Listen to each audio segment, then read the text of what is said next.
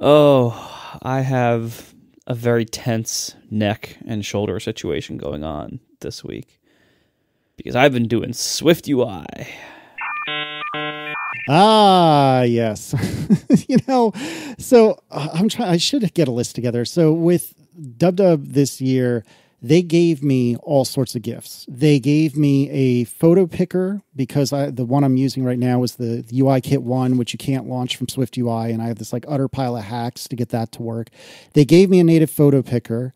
They gave me a native drawer, which is, on Masquerade, it's the thing where you select what emoji you want to use. They gave me a native one of those. And there was they gave me a native screenshotting mechanism, which is between just the three of us, how you actually export an image from Masquerade, is I just screen capture, which I know is not the way I should be doing it, but I'm not here to argue about that right now. Anyway, of those three things... Wait, what? Is the maximum resolution is the resolution it is on your screen? No, because it's at 3x. So yes, though that is how you've been doing it. Yeah, so yes-ish. I'm not here to argue about that right now. So anyway, need to fix that. So on the list. So anyway, concentrate. So the photo picker thing gives you a SwiftUI image view, which is useless if you want to do any sort of manipulation of the image. So because I need a UI image instead of just a SwiftUI image, and the officially blessed way to do that is this new transferable protocol where it'll give you a URL where the file is sitting on the file system for you to copy to your own sandbox and do something with, except that in all the beta seeds so far, it gives you the URL and the file's already freaking gone by the time you get the URL. Cool. The screenshotty thing doesn't work, and that's mostly a Casey problem. That's not terribly interesting, but it's another thing that doesn't work the way I want it to. And the drawer, the way it works is it's presenting a sheet, a modal sheet, not taking over the entire screen. My drawer can't be modal because you're supposed to interact with both the drawer and the backing view that launched the drawer. So of the three things that I so desperately wanted and seemed like Christmas in June just for Casey, none of them are working right now, and I am very sad about it. So with that in mind, Marco, tell me about SwiftUI and how great it is. Where we last show. Our intrepid hero. Yes. I had come to the realization that if I'm going to continue being a professional iOS developer as my career, it was my responsibility to switch as much as I possibly could to SwiftUI, really dive in eagerly and dive in headfirst and try to do as much of it as I possibly could. And so my task for this past week has been, I've been kind of juggling a few things. I've been doing some server work. I've been doing a minor Overcast update with the existing code base. And then in the spare time I had between those two things, I was trying to start clean with SwiftUI. I have a brand new project that's just basically a test to see, can I replicate some of the basics of the Overcast interface with SwiftUI? I mentioned in the past a lot how I feel very burdened and trapped by the sheer amount of UI code I have. It's a lot of code. It's old code. It is all in a legacy language using legacy frameworks, and it is a huge amount of tricks and hacks to try to get exactly what I want to happen. And so my goal with SwiftUI has been, as I'm doing this exploration and my new prototype of how this thing could work, I want as little code as I can. I want to do things in the cleanest, least complicated way that I can do them.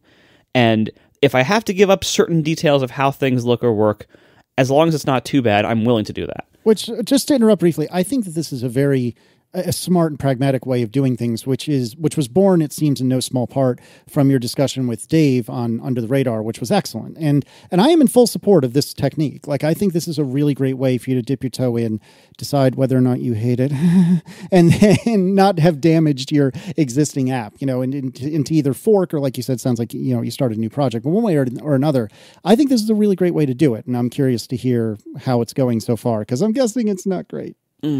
So, okay. So first of all, and what you just said, decide whether I like it or not, that's not a question I'm considering. I'm requiring myself to like it. I'm going to like this, and I'm just going to keep eating it until I like it. I've been there. Me too, and it does eventually work for most things. Still not there on salmon necessarily, but we'll get there. Oh, I just had salmon for dinner tonight. Salmon's great. Anyway, it has a lot of benefits. So anyway, I'm trying to like it. I'm still working on that one, but I've gotten almost everything else. Salmon and SwiftUI. So the first thing I tried was, let me see if I can get what my player currently does now, which is, a navigation view, in the main screen.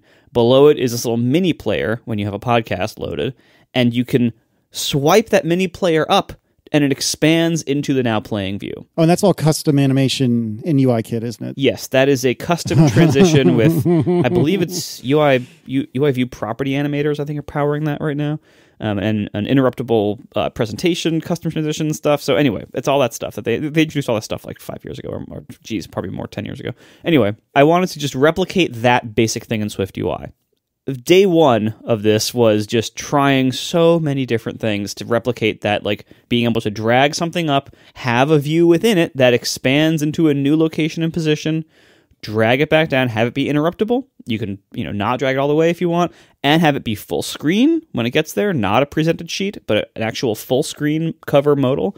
All these little details of just like, okay, let me just see if I can get this to work. And I kept going through this pattern of, all right, well, I'll try the obvious way.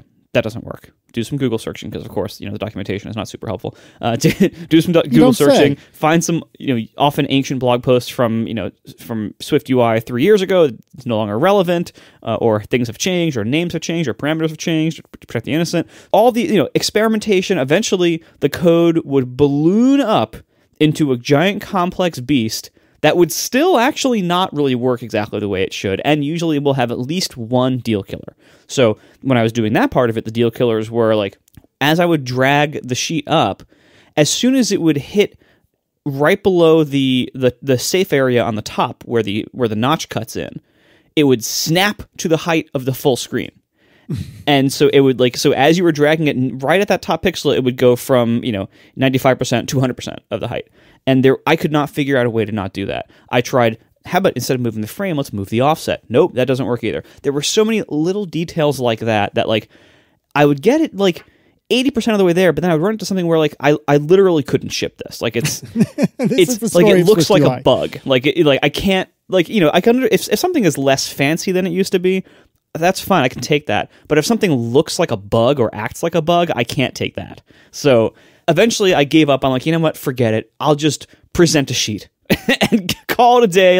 I'm not going to do the interactive transition. I'm willing to give up the cool thing where the artwork, grows into the new location and shrinks back down. I'm willing to give that up if everything else can be much more clean and simple and maintainable, etc. I know it'll be less nice. Oh, well, I'm willing to give that up. So eventually I figured out regular presenting of a now playing thing. All right, next, theme options. Can I do in the app changing of the tint color live and have it change everything in the whole app? And can I have it change dark mode programmatically? Because I have the option now where you can always run it in dark mode. This is not used by a ton of people, but it's used by enough people that if I remove that, it would be a problem. I would hear about it a lot. People would leave 1-star reviews for years over just that. So I know, all right, I really need to have a way to override dark mode system-wide with a preference. And again, have that be able to be changed while the app is running and update everything. I have that now in my current system. So how do I do that? Oh, also, one of my goals during this, so small code, simple, straightforward code, no hacks, and also trying not to dip back into UIKit if I don't have to. Well, doing this was the first thing that broke that rule, because I could not get it to do everything right without using a scene delegate, which is not part of the new architecture. You're not supposed to use those anymore. But I had to eventually make a scene delegate. It's at least Swift. I'm not ducking down to Objective-C yet. It'll happen, I'm sure. But it's at least Swift. But I had to use some of UIKit in order to get that part working, and that took 3 days just trying to get the theme system working. So eventually, I got that. I got tint colors being able to be changed. I got programmatic dark mode control, so I can have an always-on dark mode or not, and also respond to the system dark mode and not override that and not get stuck in dark mode forever because the stupid environment variable gets overwritten without a scene delegate. All these little So again, same kind of thing. The code slowly balloons up with hacks. Eventually I figure out, I'm not going to do this. Too many hacks, clear it all back. And then eventually I find a simpler way to do it that might involve some breakage of my purity laws here. So finally, now I've been working on, all right, I have the now playing just simple, present, dismiss, full screen. I have the theme basics. Now let me try to do a 3-column layout. What I've wanted to do forever is a 3-column layout for Mac and iPad. And then when you drag the window to be too small for that, or when you're running on an iPhone, it collapses into a regular navigation view.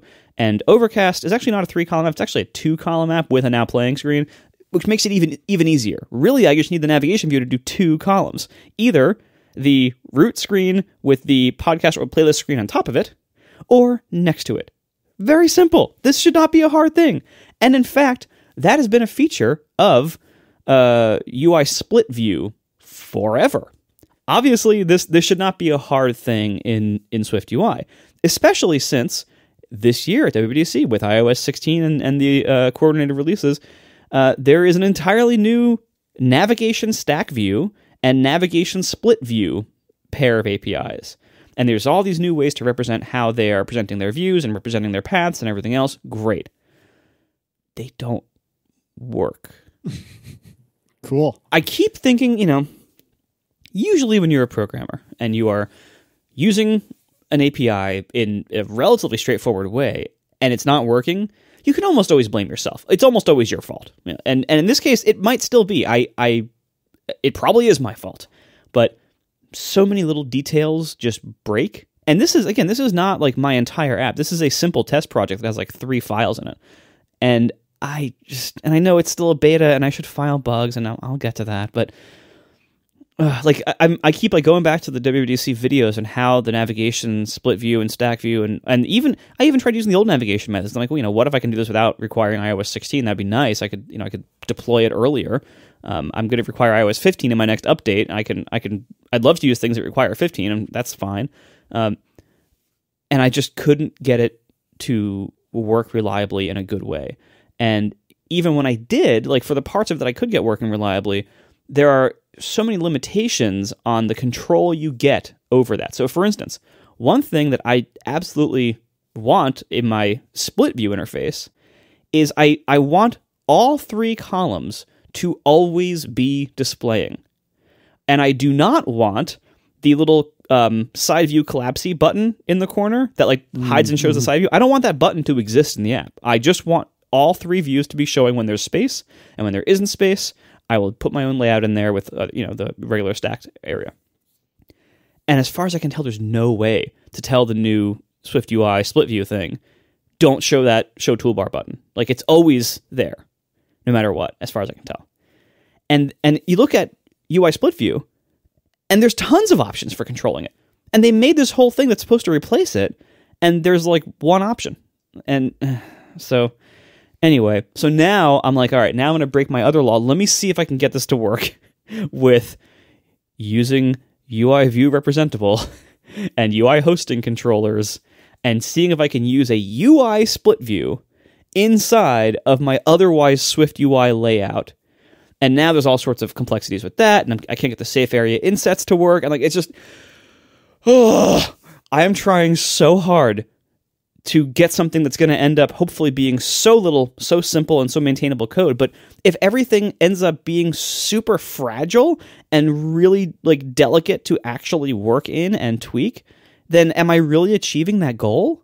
Yeah.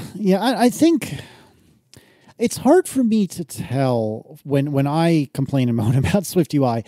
It's hard for me to tell if I'm just holding it wrong. And I mean that kind of genuinely, because it is a very different paradigm than what I'm used to. And so the best, and this is going to turn so many people off, and I'm sorry, but just bear with me here. The best recent experience I've had that's similar to this is when I was learning RX Swift, or, in modern stuff, learning Combine, because it's a very, very different way of going about doing things. Isn't necessarily better, isn't necessarily worse. It's just different. There's advantages to RX Swift and Combine. There's advantages to SwiftUI. It doesn't make it better. It doesn't make it worse. It's just different. And when I was learning RX Swift for a long time, to the order of like months, I was trying to accomplish things in the more procedural, traditional way, rather than just really embracing this whole new world that I was trying to dive into. And because of that, a lot of my early RX Swift code was kind of garbage because I wasn't really doing it the RX Swift way.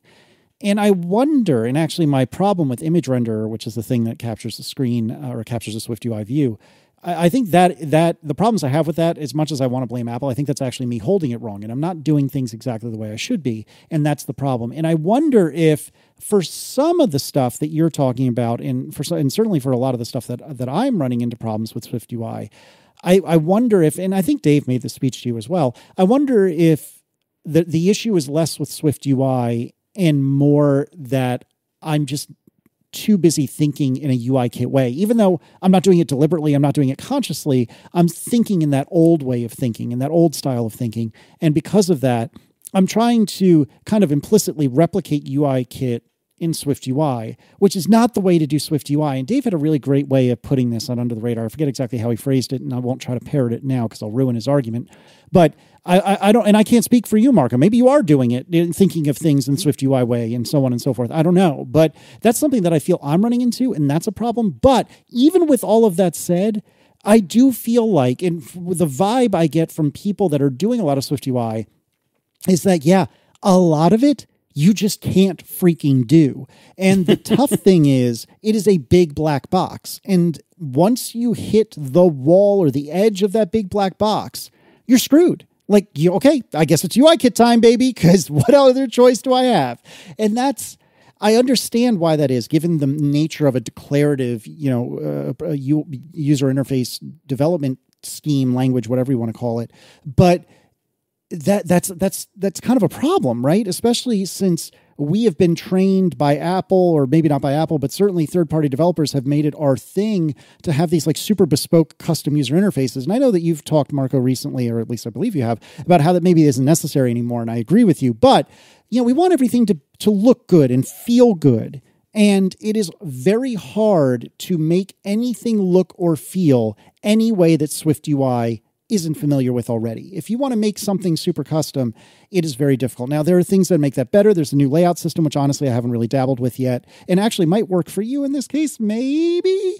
I don't really need the layout is like one of the reasons why I like using SwiftUI for this. I like the idea of it at least, is that having a layout that like, sometimes I have a mini player, sometimes I don't. Mm-hmm. I have a now playing screen come up, and it's arranged in different ways depending on the size of the screen. Like that stuff, SwiftUI makes that super easy. That's why I want to use it. And there's a lot of other stuff that it makes super easy as well.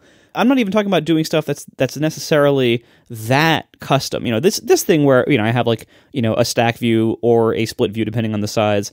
Like that, theoretically, I shouldn't even need to have that distinction. Theoretically, the split view should just do this. Yeah. Like when it's small, it should just present the phone interface. In practice, in my experience so far, it just doesn't work. But maybe I'm doing like one little wrong thing. But it's very hard to figure that out. And I mean, even simple things like my root list screen, like the first level list screen. Overcast displays two kinds of things on that list screen, playlists and podcasts. And so I have in my little demo, I have two basic structs, playlist and podcast. And so I'm trying to make a list that has two sections, and depending on which one of those you tap, it presents a different detail view for that, because it's either showing a playlist or a podcast. So many of these abstractions that are built into the new navigation things either become very messy or totally break when the content in a list can be more than one type. Almost all of these new APIs they've made seem to make that very difficult and seem to have not been designed with that in mind. Well, that's why you got to use an enumeration. That's the answer to all problems when it comes to the Swift type system. And I say that only slightly jokingly. Like I'm snarking right now, but Swift enums are really, really incredible, and you can do some incredibly powerful things with them with little to no, like, quote unquote overhead to do it. Yeah, and part of the reason why this has been such a frustrating journey for me is that some of the time I've spent battling this has been battling the language, because a lot of those little details, like, because I'm not a Swift expert yet, I don't know a lot of these hacks and workarounds. So, I'll have a situation where it's like, okay, well, I want this binding to be optional. Not to bind to an optional value, but I want the binding itself to be optional. And you can do that, it turns out. You just can't use at binding as the prefix. You have to like write out the whole type afterwards. And it's like, and you know, every time you do that, you got to look that up. So, things like having these two different things, playlist and podcast. I had them both inherit from a common protocol. Try using a protocol anywhere in SwiftUI. You can't. And some of the, because SwiftUI itself is also such a giant pile of hacks in the Swift language, some of the error messages are comical, and they send you in such a weird direction. Like, you know, like you'll get like error messages about things like the initializer can't be called because it's private because a value that SwiftUI expects to be optional wasn't marked optional. Like, that has nothing to do with the message. Like, it's just, there are so many like little things where I'm just hitting wall after wall after wall. And I'm at the point now where I actually am motivated to keep going. I'm excited to get to my perceived future where I think I can do this all in a relatively clean way and save a bunch of code and update my knowledge and my code base and all this stuff. Like, I am sold on the benefits of getting there, and I'm just beating my head against the wall constantly along the path there. And I've now been beating my head against the wall for like a week, and I have relatively little to show for it so far. All I have is a bunch of ways to do things that don't work and a few things I got working. But I am still going. I'm still optimistic. I still think this is the right path, but this is hard. And I think Apple is deluding themselves if anybody there thinks that either Swift or SwiftUI is suitable for beginners. It is so not, like, at all. Like, it. And, you know, I think part of the reason I'm finding some of this stuff so difficult is obviously because the way I'm used to doing things is different. And so somebody learning from scratch probably wouldn't have a lot of this baggage that I have. Oh, that's an interesting point, yeah. However, there are so many things where here's a common need I have to fix, or here's an error I ran into. How do I fix this? And the answer is so technical and so language nerdy and so obtuse, and the only thing you can really do is Google for it and hope somebody answered it the right way that you understand. Like, I don't know how anybody expects people to use this language and this framework, which itself is a giant pile of hacks on top of an already complex language, as a beginner to programming. You know, one of the great things, beginner languages should be fairly understandable at a deep level. Like, you should be able to know everything that's going on if you're a beginner and you start asking questions and say, you know, you see like, what does, you know, argc and argv mean in my main function here? You should be able to know that. Like, if you ask somebody, they should be able to tell you, and you should be able to understand the answer. Things should be relatively knowable. You should know, okay, if I write this statement, this is going to happen. I get this error, here's why that happened. If you're learning with Swift and SwiftUI, there is so much. There's such a vast constellation of non-trivially complex topics that you really should know or have some familiarity with, because you'll run into these problems all the time and you'll need to know how to do it. Like, this is a very advanced language and a very advanced, complicated framework that requires a lot of like brain messing. And I don't know, like, I know back when I was learning languages, what was taught in college was, you know, Java and then C. I heard from all the professors all the time that like the big challenge with like where people would drop off was the concept of pointers in C. Yeah. Because that's it's a level of indirection. And it makes sense. It's a complex topic for most people who are just learning this stuff, and it takes a certain intellectual leap of complexity and of abstraction to understand a pointer and things you can do with pointers and where they are used and how they are used. SwiftUI is full of things like that. There are tons of that type of abstraction or that type of difficult or kind of indirect concept in SwiftUI.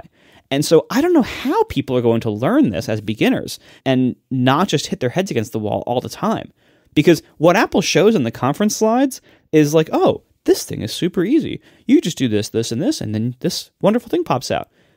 But first of all, what they're doing is very, very trivial. Like, what they're showing in their examples is very trivial. And then second of all, when you're greeted with an empty screen and you have to just type code, it's very hard to know what even to type to get what you want without just Googling and finding examples and copy and pasting. And those areas of SwiftUI, I think, are so entrenched to just the way the language and the framework have developed and are designed from the start. And even the whole concept of declarative UI in the complexity we have of it today is so like complicated to get going and to not, break. I think people are going to have a very hard time learning this. I mean, maybe it's just me. Maybe this is because I'm now considered an elderly programmer at age 40. And maybe maybe I'm just too old to learn these new concepts. But I don't think that's entirely it. I mean, that's probably part of it. But I think this is just really hard. And it looks easy. When you see the conference slide code, it looks really easy. And in practice, it really isn't. I just want to point out that my high school age son wrote an app in SwiftUI and put it on the App Store, and it's got a lot of screens and a lot of buttons and stuff on it. So, and he doesn't know any language. So he wrote an app on the App Store. Doesn't even know? No, like no one that young mostly knows anything. This is like the first major program he wrote. So beginners figure it out. That idea of Googling and copying and pasting can take you a long way. I mean, he's also a Syracuse, though. Well, that's a fair point. Yeah, well, you should grade on a curve here. But no, I think you and me are lamenting all the crummy parts of SwiftUI, of which there are many. But I will say, and I think, didn't I say this like last week, that when SwiftUI does work, when you are within the guardrails that SwiftUI lays out, it is pretty fantastic. It's really incredible how quickly you can build a really good-looking user interface with not an overabundance of code, and a lot of it just really does work if you stay in the guardrails. But right. That's the problem, is that those guardrails aren't just guardrails, they're entire, like 500-foot tall brick walls, and getting around them is not easy. Whereas in UIKit, for all the good and bad of UIKit, when you need to jump over a guardrail, it's like you just step right over. Like, oh, there we go. All right, done. Problem solved. Whereas with this, you're like trying to figure out how to like put the little rock climby things in between the bricks so you can find a foothold to raise yourself up the 500-foot brick wall that's completely vertical in order to get what you need. It's just, it's so frustrating. I don't know. I feel like I need underscore to like sit next to me and just smack my hand with like a ruler every time I go to do something that's not the right way. Just be like, nope, try again. All right, well, what if I did? Nope, not that either. Like I just need him next to me. Pair programming is like not my thing. I hate it. I don't like it. I've thought about like going on Twitch and recording myself as I'm writing code, and as soon as I think about that, I'm like, nope. That's a terrible decision. But I feel like I need a trusted friend to like sit next to me and show me the way, because clearly what I'm doing ain't working. Well, and the thing is, and I've had those moments where everything is going great and super easy. Like when I had to make my stupid placeholder now playing screen for this little mock-up thing I'm working in. I was able to make such a nice screen with so little effort. Right. Like it's so good, and it was like oh, I want to let me border this artwork and crop it with Johnny Ive corners and all this stuff. And it's like perfect, easy, 1 line, 2 seconds, done. Live previewing, done. Great, let me pad that. Let me a little drop shadow on that. Oh, perfect, done. Like I've done all of those things in UIKit in Objective-C, and it's so much harder, and it took so much longer, and is so much more code. And so that's where I'm trying to get. I can see in the distance. I hope it's not a mirage. I can see like how good SwiftUI can be and how much value this can deliver to me. But first, I have to like make sure that I can get the structure working. And again, I'm trying to do this in the most modern way possible. Like, look, if the iOS 16 requiring UI APIs are the thing I need to do this, fine. Like my prototype is requiring iOS 16 so far, just so I don't get any warnings anywhere. I just want to see what's possible, and I'll decide then. But I want to try to get things to be clean and correct and idiomatic if I can. Like I don't want to be doing a lot of hacks. I don't want to be doing a lot of weird customization. I don't want to have to use UIKit bridging inside of it to get certain things to work. I want to use only SwiftUI if I can, as much as possible, because the whole point of doing this is to pull my code forward 10 years and actually be able to work in that clean modern way like the conference slides do. And just getting there, I'm just hitting so many walls. And parts of it are so good that it motivates me to keep going. And I'm sure a lot of this is, again, just because I'm new at this. But I hope I can get there. Because I've tasted the... Do you taste the promised land? That sounds kind of gross. You've seen the promised land. Okay, you've seen the promised land. I've seen the mirage of how good this can be in my dumb little, now playing placeholder screen. And I'm trying to get there. And it's so hard to get there. Yeah, it's tough too because, I've never seen the code for Overcast, but just imagining it, the now playing screen in particular, to my eyes, like screams Combine in SwiftUI. Like it's a bunch of things, it's a bunch of events happening over time where not a lot of things, leaving aside the user input, like not a lot is changing. You just need to update like counters and the state of whether or not you're playing or paused or whatever. Like all of this stuff is just like custom, tailor-made for Combine and SwiftUI. Like this is the perfect problem statement for Combine and SwiftUI. But the problem is there's all that other stuff around it, which is important. It's super important. Like I'm not trying to say you're wasting your time or anything. All of the user interface stuff is super important. And if you can't get through that hurdle, then it's almost like you failed before you've even begun. And it's too bad because I can see how this would be such a perfect match made in heaven if you can just get there. And I don't blame you if you can't. Yeah, and this is why I decided to start with what I thought would probably be the hardest part, which is like this big structural navigation stuff. Like where SwiftUI, I think, shines and has shown since it was introduced for the most part, is in the design of single screens. When you have a screen, a view, laying that out with SwiftUI is awesome. Where SwiftUI, I think, has had a lot of challenges is in navigation, presentation, modal, like all the things where you are changing screens, you are structuring multiple screen things or navigational patterns and directions, that kind of stuff. It has had a very hard time with, and I don't yet know if we're out of the woods on that. But I decided let me start with that because if I can get that right, then I will be much further along in my on the path towards my goal of being all SwiftUI.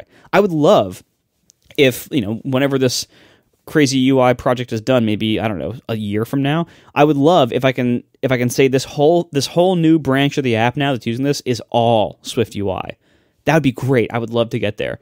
I don't know that I can yet. All might have an asterisk like the AirPlay view doesn't have a SwiftUI thing, so I had to wrap that. Yeah. But other like for the most part, I want as much of it as possible to be SwiftUI because that's the goal here. And so, and I'm willing to give up certain details of how things look and work in order to get there. But I got to find out if what I want is even possible. And so far, it's just wall after wall after wall. But I have made some progress. And so I'm happy about that. And I'm motivated to keep going.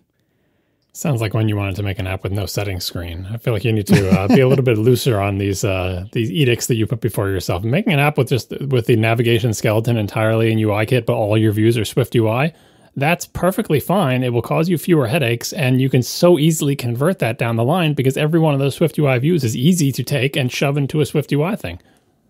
That's a fair point. Yeah, I mean that's my fallback ultimately. Like if I have to, like that's why today I started playing with the just embedding a UI split view. Like if I have to do that, fine.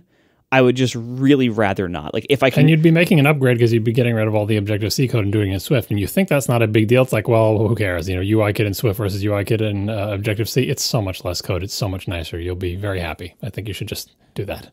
Sure, and again, like and I wrote the Objective-C code 8 years ago, whatever it was. Like I wrote that a long time ago where some of that, first of all, I've gotten better as a programmer. So some of that I would just write better. Second of all, a lot of it like now has newer methods that would use less code no matter which language I'm doing it in. So I could save things there, but ultimately like anything that if I'm at this level here and doing like basics of navigation structure, if I have to wrap UIKit and call into it from SwiftUI and stuff, or vice versa, to me, that is technical debt that I know I'll have to repay that down the road at some point if I leave it in. So let me take a bit of extra time now and see, can I get away without this? What could I do here? Can I maybe not wrap this? And then I can see, I'm willing to spend some time up front now and have one very ranty podcast pre-show to avoid possibly having to rewrite this stuff in 3 to 5 years. We are sponsored this week by the Stack Overflow podcast. This was one of the first podcasts I ever listened to. It was something I would walk to work when I worked at Tumblr and in Manhattan, and I was walking to work, listening to this on my iPod before I even had an iPhone. And it's such a great podcast, and it really, went through the history of the site, and now they have matured and moved on so much. So over a dozen years, the Stack Overflow podcast has continued to explore what it means to be a developer and how the art and practice of software engineering is changing our world. And they cover everything you might think for a developer podcast, Rails to React, Java to Node. Stack Overflow podcast hosts important conversations and fascinating guests that will help you understand how technology is made and where it's headed. It's hosted by Ben Popper, Matt Kiernander, Cassidy Williams, and Ciora Ford, and it is your home for all things code, with new episodes dropping twice a week. Check out the Stack Overflow podcast. This is a great podcast. It's been there forever, basically, in podcasting terms. Now that I kind of feel old now, but the Stack Overflow podcast is just great. We all love Stack Overflow. It's an amazing site, an amazing resource for programmers, and the podcast is what you'd expect from them, from the team that made that. That's it is that good. So check it out yourself. Stack Overflow podcast. It's available in every podcast app, wherever you get your podcasts. Go get the Stack Overflow podcast. Subscribe today. Thank you so much to the Stack Overflow podcast for talking in my ears for a very long time, over a very long time. It's just wonderful. And for sponsoring our show. All right, let's start the show. Very quickly, there is an alternative Pi-hole workaround. Last week, I'd spoken about how I'd gotten a tip. Still funny. Still funny. I'd gotten a tip about how Safari will occasionally stall as it's ostensibly going and doing things with iCloud Private Relay, and you can uncheck the hide my stuff in the Safari preferences to get it to work better. A lot of people wrote in and said that you could add, and I'll put this in the show notes, block_iCloud_PR equals false in piehole-ftl.conf, and supposedly that'll fix all your problems for all of your clients across your network. I tried this, and perhaps here again, I'm falling back on user error, but for what it's worth, it did not work for me. So your mileage may vary, but it is something you can check out, and I will put a link in, or I'm not going to put a link in the show notes, but I will put the relevant stuff in the show notes. So you might want to give that a shot. Hey, Marco, you want to talk about SwiftUI? That's a great way to speed through a show. Oh, gosh. It'll be really quick. I just have a few minutes of content on SwiftUI. Yeah. Well, actually, I didn't put this in here. I think John did. So, John, tell us about switching between SwiftUI's HStack and VStack. Yeah, we should talk about SwiftUI. It's a topic we don't cover enough on the show. This is last week I was complaining about SwiftUI and mentioned one of the problems I was having and the various hacks I was using to work around it. And like clockwork, Swift by Sundell, the great website that has lots of good tips on Swift and SwiftUI, posted an article that has a solution to my problem, which was I wanted to, sometimes I want to use a VStack, sometimes I want to use an HStack. And this was all before a view that fits or whatever. And I tried writing something myself that would switch between them, and it was a pain, so I ended up just doing a conditional, which is not ideal because then I have to, copy the code into a sub, and then anyway. But he's got an article on how to do just that, and I ended up writing something a little bit different than what he made because my needs are a little bit different. So now in my app, I have a thing called HStackOrVStack that I call instead of calling VStack and HStack in conditionals. So I was happy about that. And if you were wondering how to do it, check out the article. All right. So you said that you have some improvements about conditionals in your if modifier, and I'd like to know about that. But before we do, I'd like everyone, if it's safe and if you can, and maybe Marco put a screenshot in the chapter art. If you could please click the link to the gist that John has provided. What in the name of Zeus's butthole is going on? I don't use cuddled else's. I think we've talked about this before. Cuddled else's are bad. You are a monster. Look at lines 6 and 7. Cuddled else's are very, very bad. What is this insanity? If you're gonna do it this way, then you should put the open bracket from line 4 on its own line and the open bracket from line 7. I used to do it that way, but I slowly got converted over the years to doing it this way. So you've chosen the worst of all worlds. No, this is just normal. This is the bog standard fat part of the bell curve. Everybody formats their code like this, right? What? Cuddled else's? You're a cuddled monster. else's are weird, and nobody. And I can tell you, having a long career in development in many different languages, nobody wanted to do BSD braces like I did. And I held on to them for a really long time, for about half my career, but then eventually I was defeated by everybody else who wanted to do Wait, which KNR. one is BSD braces? BSD braces is where the open and the close are on the same column. Oh, yeah, okay. Yeah, I used to be devout in that as well, and I also lost that fight. I couldn't hold on to that. I was defeated by the masses. It was just too much. But then the KNR is what you see here, where the open one comes after the if, and the closed one is online by itself. And no cuddled elses. Cuddled elses are in the vast minority, and they're bad, and you should not use them.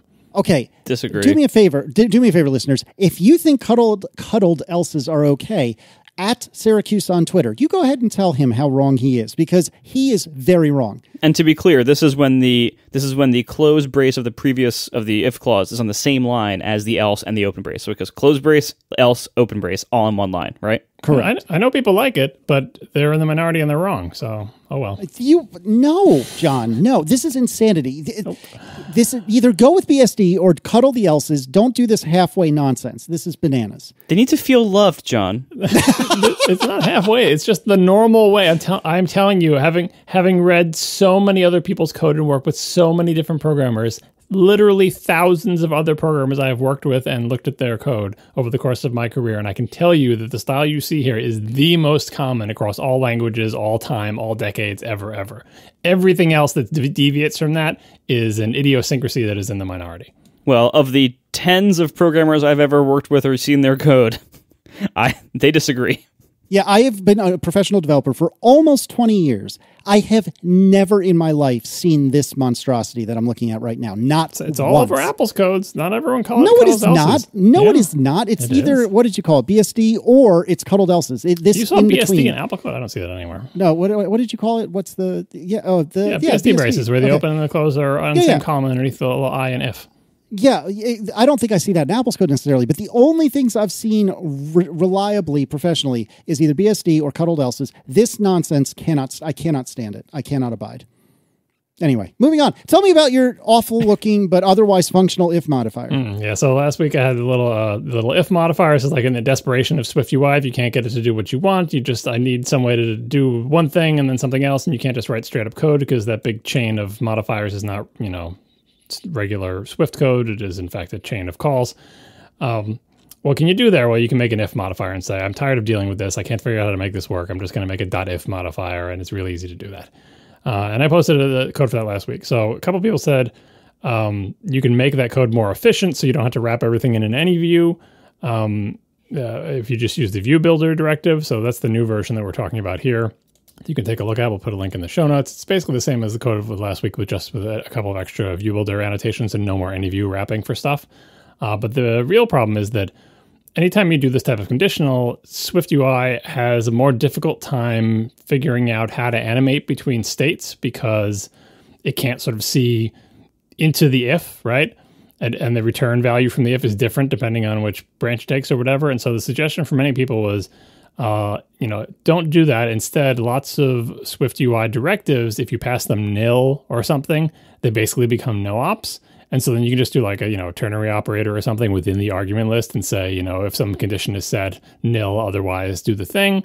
And then you just have a regular chain with no conditionals, and each thing in the chain, you just have some argument or something that says, should this be a no op or should it actually do something? And Swift finds it easier to transition between states if you do that. So I played with this. I did actually end up expunging all of the .ifs from my entire code base. And I have to say, after I finished that, the code is less clear. Like, I can squint at it and say, yeah, this used to be a thing where I did if this big long of modifiers, right? And now it is just this big long thing of modifiers. But every modifier has a different way to tell it to be a no-op. Some of them don't have any good way to tell them to be a no-op, so you have to do these weird hacks, right? If you looked at my code now, it would be hard for you to tell, especially if I spread the lines out a little bit, it would be hard for you to tell what used to be in an if.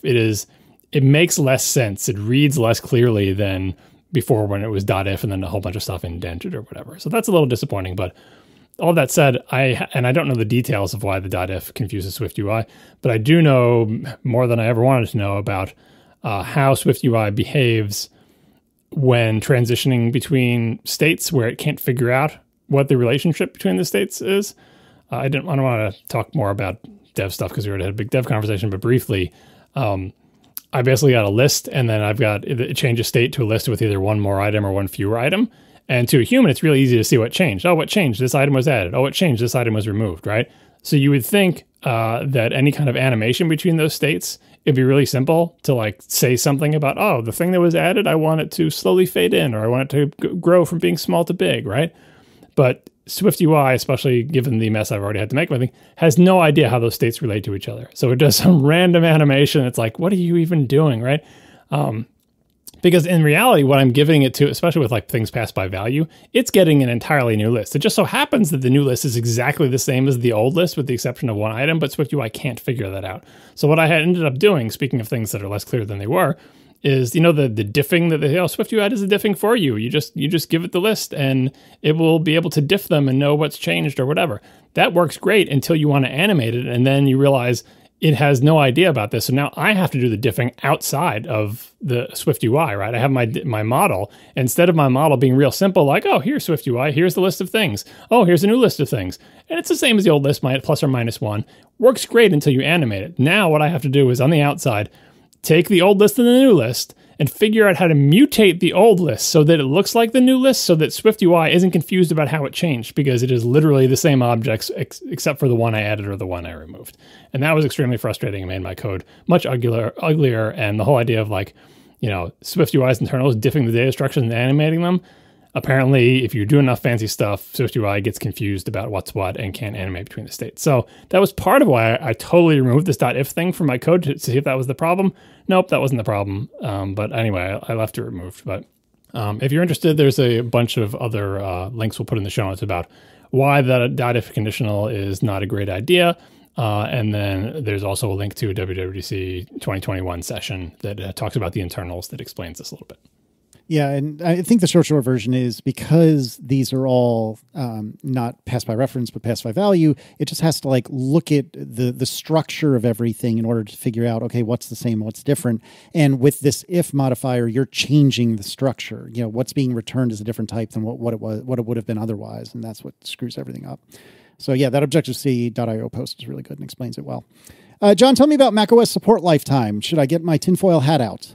We talked about this, I think, last week about macOS Ventura dropping support for older Macs, and how what's the worst case scenario? Like how you could have bought a Mac recently, and now you can't even upgrade to the latest OS.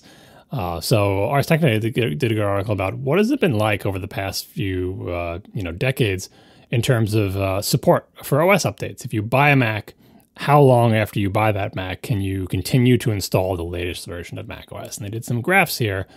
And the graphs are pretty unsurprising if you take a look at them. If you know any Apple history, you'll see it's basically two humps like a camel. There's a big hump and then a dip and then another hump, right? What's going on with that dip around 2005-ish? That was the Intel transition. And so now fast forwarding to modern day, we're going through the ARM transition now. It doesn't surprise me that there's a dip. The big dip in 2005 was not just Intel transition, but also 32-bit to 64-bit. So it's kind of a double whammy around that same, couple year span there. So we're still dipping now. And if you want to know what the values are, like the low of, from introduction for Macs released between 1998 and 2026, the low of 4.13 years is how long you got how long you could install the latest version of macOS. And the high is around like 8.13 years or whatever. So I don't think it's surprising that the ARM transition is cutting off some Macs. I think it is. I mean, you would say it was disappointing, but honestly, as someone who, I'm still using an Intel Mac now, I would much prefer Apple to concentrate entirely on ARM Macs and not worry about Intel Macs after a reasonable point. And if you look at the levels that we're approaching these days, it's not even down to the levels it was during the Intel transition. It's just lower than it was.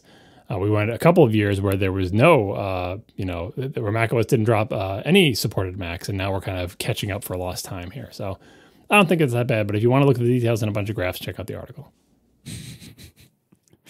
Good talk. All right, do you want to tell me about the benefits of IPv6, please, and thank you? This was a long time ago when we were, I think Marco was asking, do I have to understand IPv6? Why would I want to do that? Maybe I'm too busy breaking my brain with SwiftUI. I need to like kick some stuff out. I need to evict some things out of my cache. Yeah, like should I add this? Is this something I need to add? What benefits are there other than being able to talk to other clients that use IPv6? And Dan Chandler wrote in to say IPv6 has a number of features that greatly enhance the security of online communications. When IPv4 was created, it was assumed that only a small number of systems would ever be connected and that some level of trust would be assumed. IPv6 addresses the reality of today's internet as a hostile environment. IPv6 is much more secure than IPv4 for a lot of reasons, and we'll put a link in the show notes to list some of those reasons. Here's just a couple of them from that article. Mandatory use of IPsec. Authentication header, which provides authentication for data integrity for the entire IPv6 packet. If an endpoint receives a packet with a specific source address, it can be assured that a packet did indeed come from that IP address. This may sound weird to you if you don't know how IPv4 works, but the idea that you can just lie and say that the source of this packet is not what it was is a thing you can do, because if you don't have any kind of data integrity where you can prove that that the source really is authentic, it's really easy to change that stuff. Or not really easy, but it's possible, which is scary. And then finally, there's ESP, encapsulating security payload. No one else, not even the intended receiver, can read the content of the communication in transit. So yeah, if you look at this, you see all these features and you think IPv4 doesn't have those. You can change the source. Anyone can read the content. IPsec is not required. It's kind of like if we were using the web and you never saw HTTPS. Not quite the same thing, not quite that bad. But yeah, IPv6 was made late enough that they understood that not having these features is a really bad idea. IPv4 was made more in the sort of academic days where it was assumed that everyone would trust each other and be nice. And yeah, they didn't quite understand what the internet would become back then. We are sponsored this week by Hover, a great place to buy a domain name. Hover is a jumping off point for tons of entrepreneurs, and Hover wants you to start your next business the same way I do, with a great domain name. They have over 300 domain name extensions to choose from at Hover, so you can build your brand online with exactly what you want to say. No matter what you want to build, there is a domain name waiting for it. Hover has excellent technical support available to help you get started, answer any questions you might have, and this support team doesn't try to upsell you, they just want to get you online and get you going. And they give you all sorts of great stuff with Hover. Free WHOIS privacy protection, a super clean and pleasant UI, and they also have monthly sales on popular TLDs, so no wonder Hover is such a popular choice for people starting all kinds of businesses and personal sites. I personally have used Hover for many, many years now, and it's just a pleasant experience to buy and manage my domains there. At no point is it ever fighting you. They have a great search, too. Like they probably have the best search I've ever seen, because sometimes exactly the name you want might not be available, but the search can, reveal a lot of possibilities that are available to you. And they just have a, great search there, great management panel once you get there, great pricing, very competitive. So it's a great domain name registrar. And if you need a domain name for anything, I strongly recommend Hover. They have email stuff as well. I've done that there as well. Great experiences all around for the many years that I've been with them. So get your next domain name and many more at hover.com/ATP. You can get a 10% discount with that referral link on all new purchases. Once again, hover.com/ATP for 10% off all new purchases. Make a name for yourself with Hover. Let's talk about the belated birthday gift that Apple has given Mr. Marco Arment. Marco, how excited are you? Because apparently Johnny Ive is completely done with Apple and Apple's completely done with Ive. I've known for a while, well, quote, known. We've heard for a while that Johnny's involvement in actual product design was not even that significant, even when he was still officially working there for the last few years. That basically, like it seemed from most reports that he was really getting burnt out, and also I think bored with computers, and as designing people tend to do, that you want to move on and design new kinds of things at some point. And so apparently, the rumors seem to all be coalescing on that he was very involved in Apple Park, the building, and lots of little details about the building, and like the furniture and the door handles and all this stuff. And that was years of involvement there, where he seemed to be stepping away from the products, like slowly. He was apparently not super involved. And so then by the time that his official announcement that he was actually leaving to go form his own consultancy, by the time that announcement came out, people in the know or people who in the rumor mill seemed to already be pretty sure that he wasn't really there that much to begin with by that point. Like he had checked out, he was burnt out, he wanted new challenges, he didn't seem to care that much about computers anymore. He'd been designing them forever, and I can't blame him. He wants a new thing after all that. Totally understandable. At the time, though, Johnny's involvement in the company was fairly important to the company's image and to Wall Street. And in the same way, like it was considered a very delicate matter. As Steve Jobs' health declined, they were very careful with how they worded that when they revealed certain things to Wall Street and things like that, because they knew that a sudden shock about Steve Jobs when he was a CEO would have been taken poorly by like the stock market and the press and reputation, and maybe the employees even.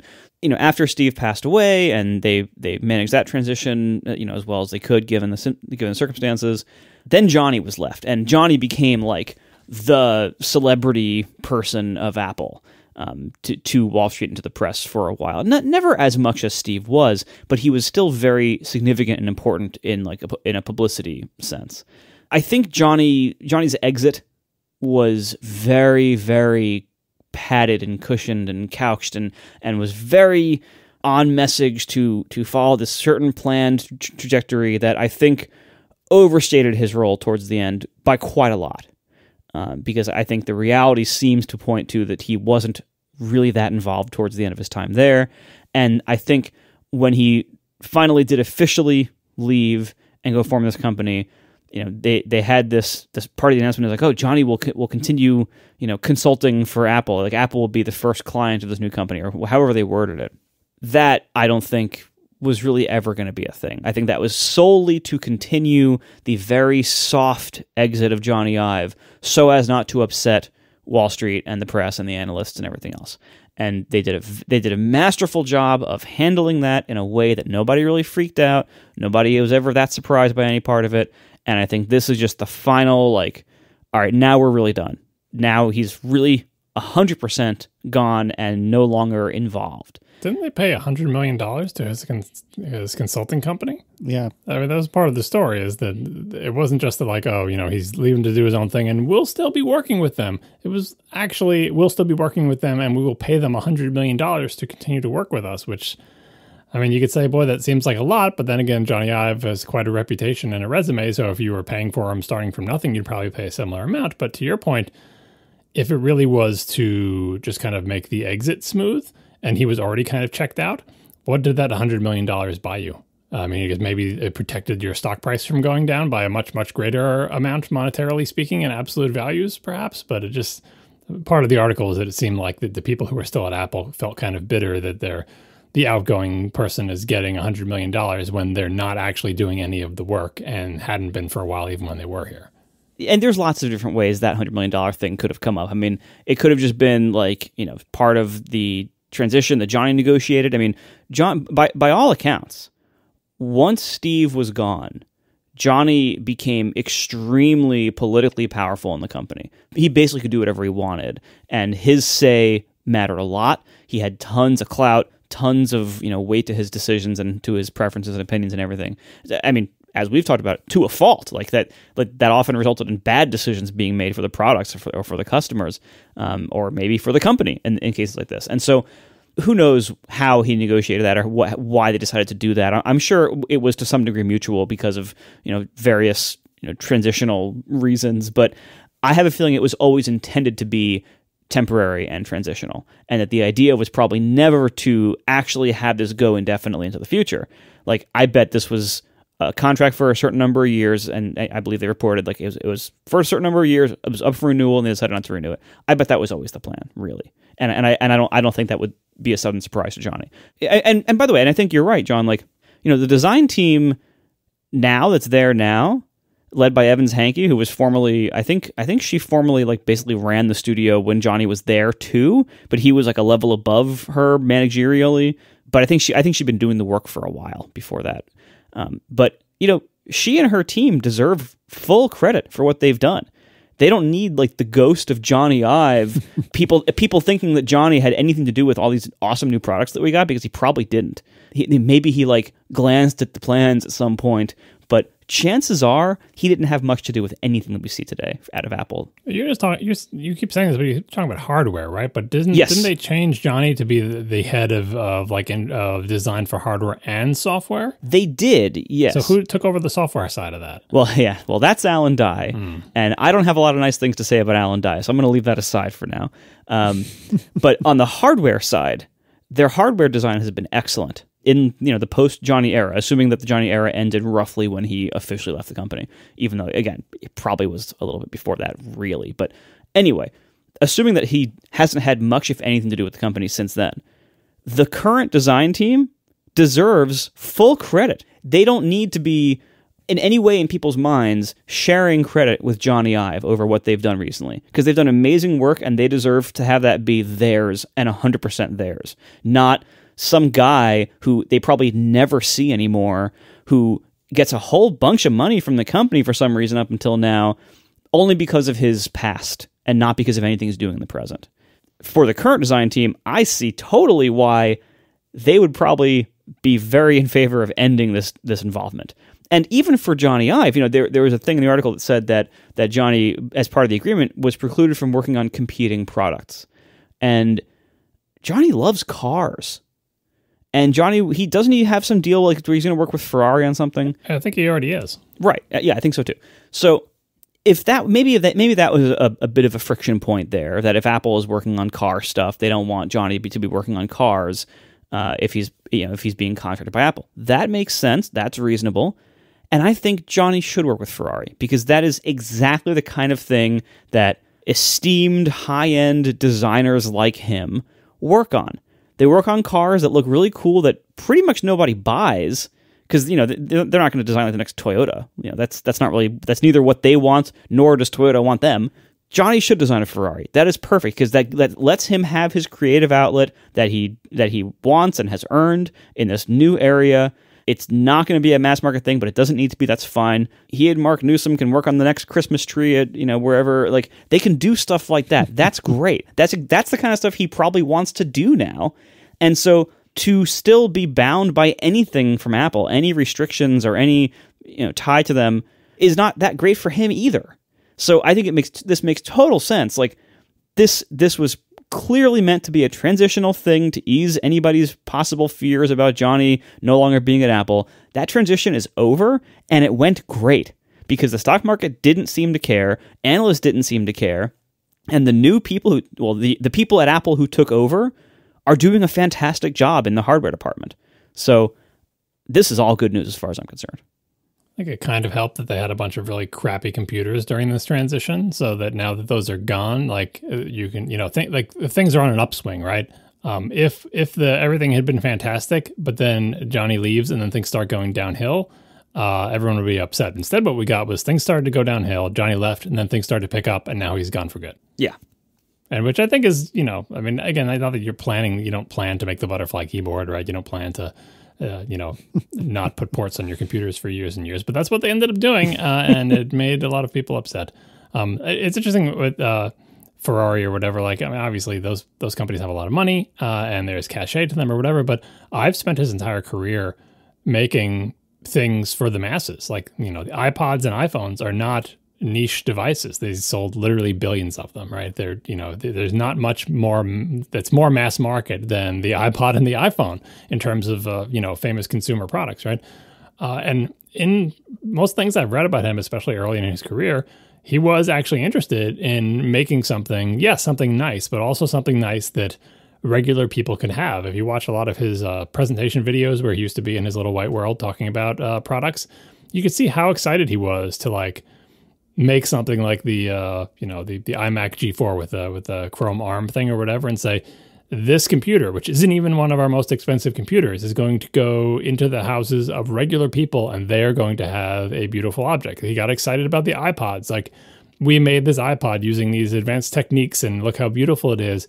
And everybody's going to have one of these. You're going to go on the subway and you're going to see 50 of them, right? And they're all they're all nicer things than the average, even similarly priced product, right? And I feel like he's always been excited about that. If you read some of his, I've read a couple of his biographies about it, designing pens and telephones, like not pre-smartphones, and like just everyday objects, but also trying to make them just a little bit nicer than a typical plastic pen. It's still a plastic pen, but it's a plastic pen that not through expensive materials or manufacturing, but just in judicious choice of how it's constructed, it's a nicer pen for people to have at a similar price or maybe just a little bit more. So maybe he lost interest in that. Maybe he's like, I've done that, been there, done that. Like I spent my career doing that. I'm not going to make anything more mass market than I've already made. So now I want to make stuff that no one's even heard of just because it interests me. I don't need money anymore. I just want to make weird Ferraris. And by the way, I think they're working with Ferrari on interiors, not the exteriors, because Ferrari is weird about the exteriors and they, anyway, I don't think he's doing exteriors, and I would not want him to, because from what I've heard of the Apple car, I don't want him designing the exterior of any car. But Ferrari interiors have been a mess, so if he can help there, that'd be great. Although I have a feeling that I wouldn't like any car interior that he designed either, because I just feel like his current sort of predilections and his taste for design is not a good fit for what I look for in automobiles. It actually kind of is a good fit for the rumored, the Apple car with no steering wheel. It's just like this personal transport Jetson bubble mobile. I think Johnny Ive would do a good job on that. It's just not something I'm interested in. But anyway, yeah, like him, I feel happy for him. I feel happy for Apple, and I feel happy for Johnny, because I think, like you said, they'll both be free to do what they want. Everyone who is still at Apple designing things should feel better about the clean break. There are some complaints in this article about, not that Johnny was poaching people from Apple, but people were leaving Apple to go work for his company. He's got a lot of friends at Apple, and some other people are at similar stages in their career where they feel like, I've done all these great things. I'm not going to top what I already did in terms of Apple stuff. So it's time for me to move on and do something else. But as far as I'm concerned, let the new people in, right? I'm ready. I'm ready for new takes on what it means to be an Apple product. And I think we've seen a couple of new takes, albeit from people who were there when Johnny was there. But you gotta have this turnover. You gotta have the fresh blood in every once in a while. Otherwise, things can stagnate. And that's like the celebrity of status of Johnny, and Apple's desire to keep him there because of that celebrity status. It's like keeping Thomas Edison around or whatever. Like someone whose name is in the public consciousness much more than you would think someone in that profession would ever be. They don't know or care what role the person has. They just know the name is associated with it. And so him wanting to leave back in like 2015 or whatever, and then, having the folks at Apple just essentially beg him to stay because he provided essentially value to the stock price and public perception. That's not a great situation for anybody. Like, I mean, granted, he could have left whenever he wanted, but he listened to his friends at Apple and said, okay, I'll stick it out just a little bit longer. But it just seemed like it was miserable for everybody. And I think this extended departure has been too long. But I also wouldn't turn down $100 million so that Apple could continue to say that they're working with Johnny. whether they're actually working with him or not, who cares? Yeah. And it's, if he's like, well, I'd love to have that gig. Give me $100 million to do nothing. Well, if you design the iMac, the iPhone, and the iPod, then you can get $100 million to do nothing. But until then, probably can't command that kind of price. I'll get right on it. No, I agree with you guys. I think that this is long time coming. I think that it's probably a good thing, and certainly, if the hardware of the last few years, as you've said, Marco, if the hardware of the last few years is any sort of hint, then I think that we're potentially about to see some of Apple's best. I'm a little worried about these unreleased products like AR in the car if it ever ships, but I'm really pleased with this transition, and I think it's gone very well, and it's been great for me. I mean, in so many ways, this is the best time to be an Apple fan in a long time. So I'm really stoked. Let me ask you, John, why is it that we're talking about a gaming monitor next? Why do I care? What's going on?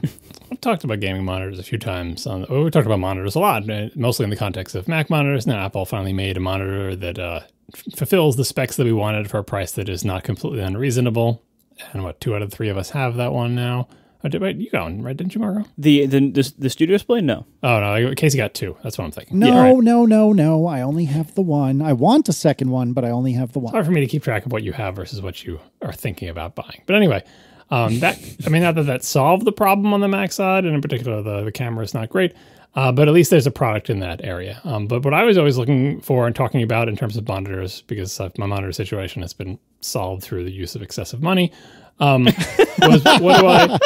what do I do for my PlayStation monitor? Because I use my PlayStation on a gaming monitor, and I've got an older gaming monitor, which is fine. It's 4K, but it doesn't support HDR. It doesn't support 120 frames per second. And now with the advent of the PlayStation 5, those are features that would be nice to have in a gaming monitor. So I thought when the PlayStation 5 came out, great, I'll just replace my existing 4K monitor with a new 4K monitor that supports 120 frames per second in HDR. And that turned out to be a really difficult thing to find. Talked about it a few times in the show when monitors would be released and we, see what they're offering.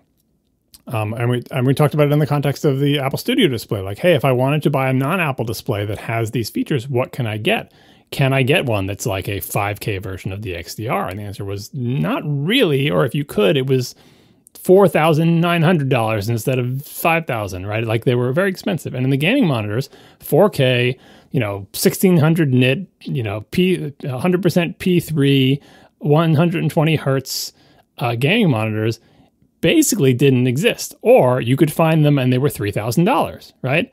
And I don't want to spend, I don't want to buy a $3,000 monitor for my $400 PlayStation 5 or whatever it is. Like it's a big mismatch, and I already spent a lot of money on monitors. I'm kind of, so like, well, surely monitor tech will advance and we'll be able to find something better. But, years have passed, and I watch all these YouTube reviews, and there's just not a lot out there that fulfills that criteria. It's just, it almost makes me wish that I could get, this probably doesn't exist either, but the MacBook Pro display, right? 1600 nits, it does 120 hertz, right? And it's got HDR, and it's great. That would be a great gaming monitor, but it's 15 inches, right? So I don't want to game on a 15-inch monitor. But I look at that tech, I'm like, just put that in a 27-inch 4K screen, and I would love to buy it. And no one has done that. Well, for a reasonable price. Again, you can find monitors that do that, but they're very, very expensive. And they're not really made for gaming. They're mostly made for like artists or people who are doing HDR video or whatever. Well, recently, Sony, the company that makes the PlayStation 5, came out with their own gaming monitor, which is kind of weird because usually they just leave this to third parties. There's more than enough, third-party manufacturers of monitors. There's a whole world of them. But Sony came out with one, and it's styled a little bit like the PlayStation 5 if you look at it. You guys can look at the pictures. We'll put some links in the show notes. It's got a weird kind of front foot, let's call it, that sticks out forward from the monitor. It's like on an angle, and when you move the monitor up and down, it sort of slides up and down this angled foot, kind of like it's going up and down a ski slope, right? So as it gets lower, it also gets closer to you, and as it gets higher, it gets farther away. And then there are two legs that kind of point backwards. It's a very strange looking stand. It looks a little bit like the PlayStation 5, if you know what the PlayStation 5 looks like, especially from the back. If you look at it, it looks a little bit like the PlayStation 5. But it's intended to be a monitor that you would use with the PlayStation 5. So here are the specs. 27-inch 4K. It's an IPS LCD. There's people know the various technologies for LCDs. IPS is not the sort of high-end competitive gaming one. They have monitors that sacrifice image quality for response time. This is not that. IPS does not have the best of the best response time, but it does look better than the more responsive displays, right? So that's what I always look for. My current LG is an IPS display. VA displays are similar, but like they're not the super high-end, I am an esports gamer, I don't care what it looks like, I just want everything to be as fast as possible, right? And pretty much every LCD Apple has shipped in recent memory has been IPS. Yeah, because it looks the best, right? And I'm not a competitive, not a professional gamer. I'd rather have it look good when I'm playing. I want okay response time, but I have to look at it. So it's 27-inch 4K IPS, right? So that's exactly the size of monitor that I want and the kind of screen I want. It has local dimming, which means the backlight is not just one giant light that's on all the time. The backlight has various zones, and it turns off zones or it turns them down depending on what parts of the image are bright and what parts of the image are dark. As we've discussed in the past, local dimming is not ideal because if you have a star field, behind each one of those pinprick stars, they have to turn on a very large region of the backlight. And so, yes, the star will be bright, but also there'll be like a little bit of a halo around the star that is also a little bit brighter than it should be because the portions, the backlight is broken up into pretty big chunks. So it has 96 zones, which is not that many zones. The Pro Display XDR has 275. Modern monitors and modern TVs can have thousands of zones. Or thousands of LEDs anyway. I think they have tens of thousands of LEDs and maybe thousands of zones. Anyway, 96 zones is not a lot, right? In terms of HDR, it has, they use these acronyms on monitors, Display HDR 600, which is, I don't know, it's like a marketing term or something, some spec that has to comply with. What it's trying to say, kind of, is that the brightest things in an HDR scene will be 600 nits. As measured by testers, they can actually go up to like 700 nits. And that number might ring a bell because the Apple Studio display goes up to 600 nits as well, although Apple does not call it HDR. It's a little bit brighter than your average monitor, like what I'm looking at now on the XDR. In regular mode, where you're just looking at the user interface, it maxes at 500 nits. It only goes to 1600 when it's showing HDR content, whereas I think the Studio display does something similar where we'll still max at 500 for looking at the UI, but when you see something with an extended brightness, it will go up to 600. But anyway, all this is to say is that this monitor does not hit 1600 nits. It's not super, super bright HDR, but it is a little bit brighter than your average monitor. It's got 144 hertz refresh rate and also can do lower refresh as well. Supports variable refresh rate and G-Sync, so you can use it as a PC monitor as well. It has a quote-unquote 1 millisecond response time. All of these gaming monitors have a mode where they will overshoot the intended value of the pixel and then back off a little bit to get a better response time. You can, I don't have a good link for this, but if you Google for how LCDs work and how response time works, very often it is faster to go past the color that you want a pixel to be and then back off than it is to go directly from color A to color B on a per pixel basis. They call that overshoot. And various PC monitors will have settings where you can say, how much overshoot do you want? Like, do you want the maximum response time at the cost of weird artifacts, right? Of like, briefly the image looks weird and then, it's hard to see, especially on video, what it's actually doing, but you can choose. You can have it like not do any of that and have a slower response time, do a little bit of that and have a little bit faster, but they all want to advertise a 1 millisecond response time of the pixels. And to get 1 millisecond, you really have to crank up the overshoot and it doesn't look great. It has auto HDR tone mapping. This is another problem in the world of television and games. You've got these displays that can display some range of brightness from 0 to 600 or maybe 0 to 1600 nits. And then you've got content that's mastered for some range of brightness that is different than that. Content can be mastered from 1 to 800 nits, 1 to 1000, 1 to 4000. There's nothing out there that does 4000 nits, right? But some content is mastered to be, from 0 to 4000 nits. And so tone mapping, it has to map from what the content was mastered for and what the display is capable of. And you can get into these weird situations where the monitor will be doing tone mapping, but so will the PlayStation, and the tone mapping there'll be double tone mapping and it'll be all messy. It's a complicated situation. So this is a monitor from Sony that plugs into a Sony console, and presumably they cooperate with each other so that only one of them does a tone mapping, that it does it in a way that doesn't look incredibly terrible. And then finally, the most important part of this entire product is the price. It is $900. And that might sound like a lot, but compared to $3,000, it is pretty good.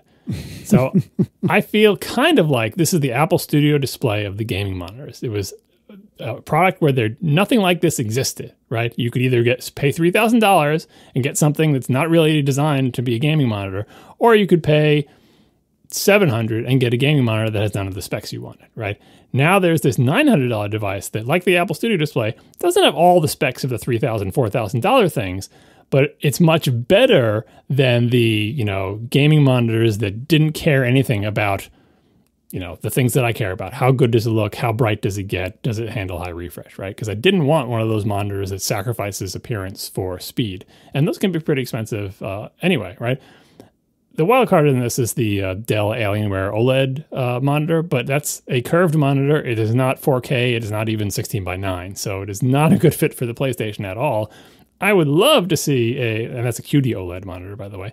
I would love to see a QD OLED monitor just like the Sony one. And that product will, be the real king of the gaming monitor space. But for now, I'm excited by the idea that Sony has put this product right in the middle where none existed before, to say we have a pretty good monitor with pretty good specs that will absolutely work with your PlayStation for a reasonable-ish price. It looks way better than the monitors that cost less than it, and it looks almost as good as monitors that cost thousands and thousands more. And the stand is a little weird, but I think you can VESA mount it anyway. So the reason I want to talk about this is because I think there are parallels to the Apple Studio display, and I'm excited about it. I'm not going to buy it because I'm buying too many expensive things right now, and my monitor is fine.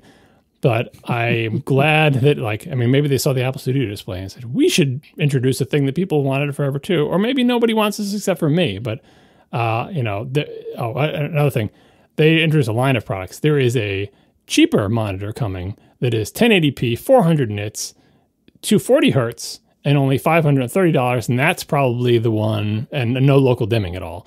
That's probably the one that's more like, well, if you don't care about resolution and you just want maximum response time, buy this thing. But this monitor is very exciting to me, and I hope I'll either get something like it for my PlayStation 6, or by then I'll be able to get a QD OLED monitor. And by the way, the other thing for people who are wondering what they can game on, televisions are getting smaller, which is an exciting development. We used to look every year of like how much bigger televisions are getting, but after a certain point, it was hard to make televisions smaller, especially at 4K. Nobody wants a small TV. It's hard to sell a small television. It used to be like 42-inch plasma. It was like, wow, you have a giant TV. Try finding a 42-inch TV now. But coincidentally, this year, one of the big stories is, I think it's just LG. One of the OLED television manufacturers produced a 42-inch television, and people were so excited because that's so small. It's kind of like the iPhone mini, right? They don't want to put it in their pocket, but the smallest television you used to be able to get with good picture quality was like 55-inch, and then LG came out with a 48-inch, and people were using 48-inch OLED televisions as their quote-unquote gaming monitor, or sometimes as their PC monitor. They'd put it on the desk in front of them, and they'd set it's a 4K television, right? And they'd be using their PC attached to a giant television, which sounds kind of ridiculous. But OLEDs are actually pretty good, and if you put the monitor far enough away so you can't see the pixels, it's actually pretty nice. And now they made a 42-inch one, and that television is essentially designed for people who want to use it as a gaming monitor on their desk. Still too big for me, not something that I would want to do, but the image quality on a 42-inch LG OLED television is so much better than any of these gaming monitors, and the prices are reasonable-ish. It's like, I don't know, it's under $2,000, right? But it's 42 inches, and every pixel is lit up individually, and it does HDR at up to a peak of like 800, 900 nits or something like that. Has pretty amazing response time. It supports all the things. So, if that interests you, be aware that is the thing that's happening. People are using televisions as gaming monitors, and I don't even know what to call it anymore. Is it a gaming monitor? Is it a TV? It's technically a TV, but that's not what it's designed for. It even has feet, so they're big enough so that you can put your mouse and keyboard underneath it when it's on your desk. So yeah, if you're in the market for something to use with your Xbox or PlayStation, and you didn't know if there's anything decent to buy, check out this Sony thing. They also came out with some gaming headsets as well. They're basically just like gamified versions of their noise canceling headphones that we were all talking about for using on plane flights back when we used to fly. Only they look like PlayStations, and they have a bunch of gaming specific features, and those look pretty neat too. Cool. You can get 2 of these and do all your computing on them, Casey. No. I mean, it is kind of like the Apple Studio Display. It's got very similar specs. It's better than the Apple Studio Display because it does high refresh and it has local dimming, and your Studio Display doesn't have any of those things. Yes, that's true. And it costs $1,600. Also true. But it's 5K. Yes, we know. Yes. Yeah. Yep, that's kind of a big deal. That's kind of a big deal. I know. I'm just saying, like, the Apple Studio Display does fill this role, but we talked a lot about this. What is Apple going to do? Is surely if they want a monitor, it has to at least match the specs of the MacBook Pros, and Apple said, nope, it doesn't. No, we're good. And it didn't. We are sponsored this week by Linode, my favorite place to run servers. Visit linode.com/ATP. See why Linode is so beloved by so many developers and users like me. So I run a lot of servers, between ATP and my personal website and Overcast, and I run so many servers. I think I run something like 30 instances, and I've used a lot of hosts in my time, and I've been with Linode the longest. I moved all my stuff there over time because it's just the best. I've been with so many hosts that were like fine, but none of them were really great for this long, and Linode just is. So they have incredible services to offer. They have all these compute instances, basic ones, specialized things like GPU compute or high memory. They have all these advanced other services like block storage, Kubernetes, their upcoming bare metal release, and they recently launched managed databases for MySQL, Postgres, and Mongo. And they're even doing Redis later this year. These are simple, reliable, managed databases, high-performance database clusters. They take care of a whole bunch of stuff for you. So it's just an amazing product. And all this is backed at Linode by amazing support if you need it. So with other hosts, sometimes you file a ticket, maybe they get to it eventually, and then the person gets to it, it's like, oh, I don't know how to fix this, let me escalate it. That doesn't happen with Linode. They respond quickly, and the person who responds can help you. There's no like weird tiers to go through or anything like that. And all of this is brought to you at an incredible value. This is why I've been with them for so long. Not only is all this stuff great, they're also really cheap. Like, for what you get, it's a great value. So see for yourself, see what you can get at Linode. It's a great host to run servers. Visit linode.com/ATP, create a free account, and you get $100 in credit. Once again, linode.com/ATP. New accounts get $100 in credit. Thank you so much to Linode for hosting all my servers and for sponsoring our show. All right, let's do some Ask ATP. And Radu Piroska writes, my iMac randomly wakes from sleep. The only thing plugged in is the Ethernet cable. I'm using the Apple keyboard and Apple mouse, which I started turning off when I put the computer to sleep. All energy saver options are set to solve this. Problem still appears. Help! So what does Radu do? So John's going to have the right answer, but my random guess at the answer is either wake on LAN, some kind of network thing, or it could be like, Apple has various things, like, it used to be called Power Nap. I don't know what the current version of all this stuff is. Things where the system will wake itself up to do certain tasks or check updates for things. And maybe that's waking up for that reason, and something is going wrong in that process where it then wakes the whole computer up for some reason. My third guess is USB devices.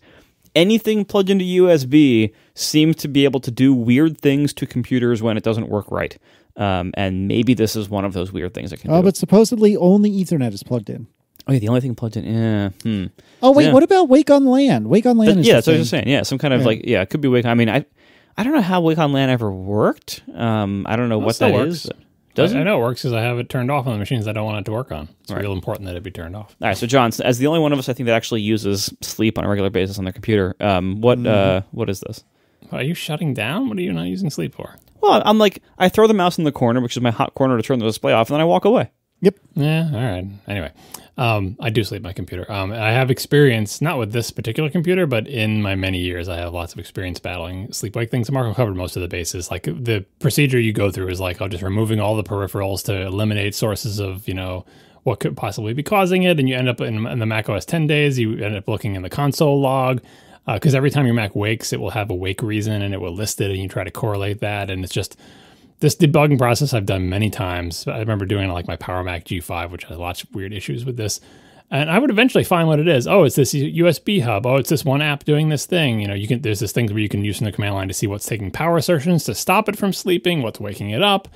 Luckily, you don't have to go through all that stuff that I just described, because there's a cool new app called Sleep Aid that is entirely, believe this is kind of a condemnation of Apple's operating system, but the entire purpose of this app is to figure out what the hell is going on with your Mac in sleep. So you leave this app running all the time, and it does what I was just describing and puts a GUI on it. It's always watching the console. It's always checking what has power assertions. It does amazing amount of stuff. I don't know if it will solve your sleep problem, but I can tell you, when I saw this app, I'm like, they made an app to do that stuff I was doing, and it looks great. If I had a sleep problem, this is the first thing I would try, because trying to describe to someone how they can try to debug this themselves, it's impossible. But you can just say, try this app.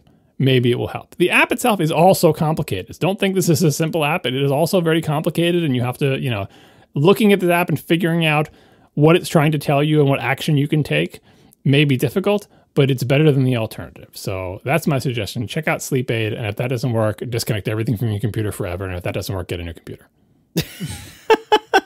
I've noticed that on my otherwise almost flawless MacBook Pro, it will, every 2 or 3 days, it'll just decide to reboot itself for reasons. And I haven't spent the time to debug this yet, but I remember seeing in the little dialogue that pops up, it's Marco's favorite, your computer was shut down because of a problem. But anyways, my favorite is the one that says, you shut down your computer, because it's like, I sure didn't. Right. So anyway, so I've seen like a watchdog timeout of like 120 seconds for something. I can't remember what it is off the top of my head. That's the one you see all the time. Yeah, so I really would love to know why this is happening. And every time I submit the report, and every time I write, what is your comment for this report? It's like, I was asleep when this happened. The computer was sitting idle. Or sometimes the computer was in the midst of shutting down and or rebooting, which is also a time when I get this on next boot, which is super fun. But anyway, I need to try to figure out what that is. So if you've had a similar problem and you have a fix you want to let me know about, please let me know. Someone in the chat room is saying how just sleeping your computer is a recipe for disaster. Let me tell you, I've been using computers this way ever since the dawn of sleep. I do not shut down my computer. When I'm done using it, for the day, I put it to sleep. And then when I use it again in the morning, I wake it up. Sleep and wake are great. I have some other computers that never sleep because they're like servers, they're running Plex, they're doing all sorts of other stuff, right? But my main computer, I always put to sleep. That should not be a problem, and in general, it is not. Occasionally it has been. Again, my Power Mac G5 back in the day had real sleep problems, and I think laptops in particular have all sorts of sleep problems. But for desktop computers, the only time I should ever have a problem with this, or the only thing that should kill my uptime is software updates. When I have to update the operating system, that's when I reboot. And in practice, that's pretty much how it works. Like, I only restart either if I'm restarting into Windows to play a Windows game or something, or if there's a software update. There's nothing inherent in computers that says, oh, you have to shut down every once in a while to clean everything out. If the operating system is working, and yes, maybe if you have 96 gigs of RAM like I do, everything should be fine. And in practice, it is. So, again, I don't vouch for laptops, but I don't think it's a good decision to think that that's never going to work, so I shouldn't try it. It should work, and it does work the majority of the time. Maybe it's 51%. I don't know what the worldwide percentage is, but as far as I'm concerned, I will battle my computer until that is the case if I have to. That's why I have all this experience fighting weird sleep things, right? If I'm waking up and stuff like that. In fact, like I said, not only do I sleep my thing every night, I have stuff scheduled to wake it up in the middle of the night to do local time machine backups and super duper clones, and then it goes back to sleep. So when I come in the morning, my computer is asleep, but it did stuff usefully during the night. And yes, that's a feature that the Mac has where you can schedule... Got up, went to the bathroom. You can schedule wake times. You can tell it, you wake up at this time and then go back to sleep at this time. And of course, when it wakes up, I have these little programs that run. They're just Perl scripts that do a bunch of stuff. From those scripts, you can then tell it to go back to sleep when it's done. Like, that's what my computer does all the time, and it's fine. Like, it does not cause any problems. It shouldn't cause problems. If you have a weird laptop and it does, I'm sorry, get a desktop. I have so many problems with my 13-inch now. 14-inch, excuse me. Now it's 14.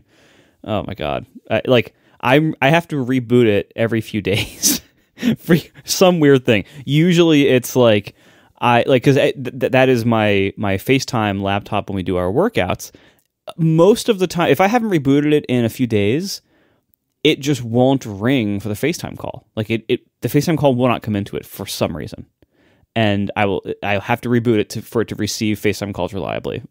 So that's part of my routine now. It's like every Monday, Wednesday, and Friday, right before the workout, I reboot my laptop because otherwise it's not reliable. That's the same one that a few weeks ago it started occasionally not accepting power or charging input sometimes until I power it off and power it back on again. So that it's having a fun time. Spoiler alert, I ordered a MacBook Air in part because I want to send that laptop in for service, and I want to have something I can use as a spare in the meantime, because right now I basically have no spares. I need a spare for both reasons like that, and also I want something I can run the beta on. And as a podcaster, not only am I obligated to buy everything Apple releases so I can, quote, talk about it, but also as a podcaster, I'm required not to use a beta version of macOS on any computer I ever need to use to record podcasts. And so I need a spare. I've got Ventura, but it's on an external disk, and that's the other reason I reboot. I looked at what my uptime is, and I realized, when did I reboot? Oh, I was rebooting into Ventura to look at stuff before last week's show. Some guy writes, what do you guys do when someone changes a phone number? I used to delete them, but if I ever search my past conversation, those messages show up as a phone number without a name. I guess this makes sense. Since I deleted the number from my friend's contact, it's no longer associated with their name. Since then, I used to keep two versions of a contact, one marked deprecated so I wouldn't lose our old conversations. However, iOS is so suggestive about merging contacts now that I can't do this anymore. I've tried labeling phone numbers as old phone, but iOS sometimes sends the message to the old phone. For months, I thought my mom didn't reply to my text messages. Turns out I was messaging her old phone. Is there a way to fix this without losing all the old messages I have with my mom? I got to be honest with you, I've never had this problem. When somebody changes a phone number, which almost never happens anymore, I change their phone number in the contact, and I have never run into an issue. Am I missing something? I run into this all the time, not just with phone numbers. It's a practice. I feel the same way. Like, so I have, even for myself, just forget about contacts, just for myself, the me contact, as they call it, right? Which everyone has screwed up on their phone, by the way. We look at someone's phone and realize their me contact is nonsense and they have a separate contact for themselves. Anyway, I've had many email addresses over my life, and I feel like the way contacts should work is I should be able to put every email address I've ever had in contacts, so that when I'm looking at mail or something like that, if there's some email from decades ago, it knows that it was me because it says, oh, this email address at this company you used to work for.com. Yeah, that's you. I remember it's you because that address is in your contacts.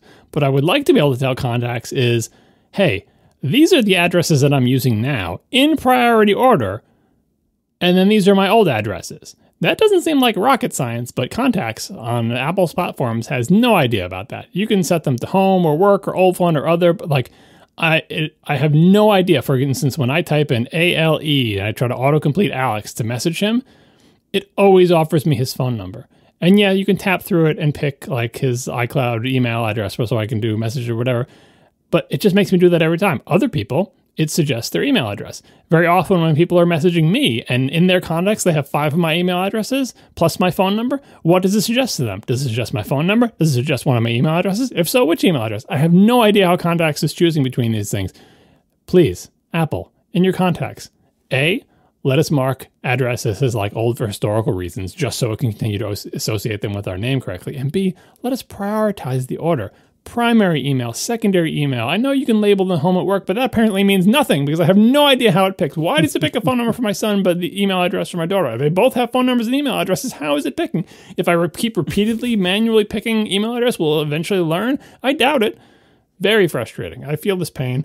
And to answer the question, no, I don't delete them. I leave them in there because it annoys me if I go through some old email and it doesn't have my name associated with it anymore. It should know that I used to work at oldcompany.com forever. And I don't understand why I should have to lie to it and delete that and have it not know that those email addresses belong to me anymore.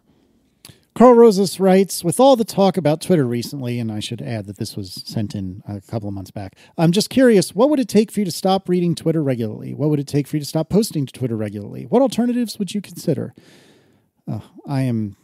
I'm addicted to that hell site, and there's nothing you could take it from my cold, dead hands. Now, I honestly don't know. I really don't. Like, it's a reasonable question to which I don't have a good answer. I'm sure some way, somehow, there could be something that breaks that causes me to stop using it. But honestly, as awful as Twitter can be, it's also kind of amazing. This sounds like SwiftUI. So SwiftUI is like Twitter. That's the takeaway from today's episode, everyone. SwiftUI is way better than Twitter. But I don't know. Like I feel like I post considerably less often than I used to, which is probably healthy and good. But I don't know. I still interact with friends on Twitter. I still get almost all my news from Twitter, which is, again, probably not healthy. I don't know. There's nothing that I've found that has effectively replaced it. And I think there are alternatives I could and would turn to, like micro.blog, but I don't know. I can't wean myself off of it no matter how hard I try. I'll start with the end of the question and work backwards. What alternatives would you consider? This is kind of the key for me because we've seen alternatives to Twitter pop up here and there over the years. Most notably, I think, was app.net, and now there's Mastodon and stuff like that.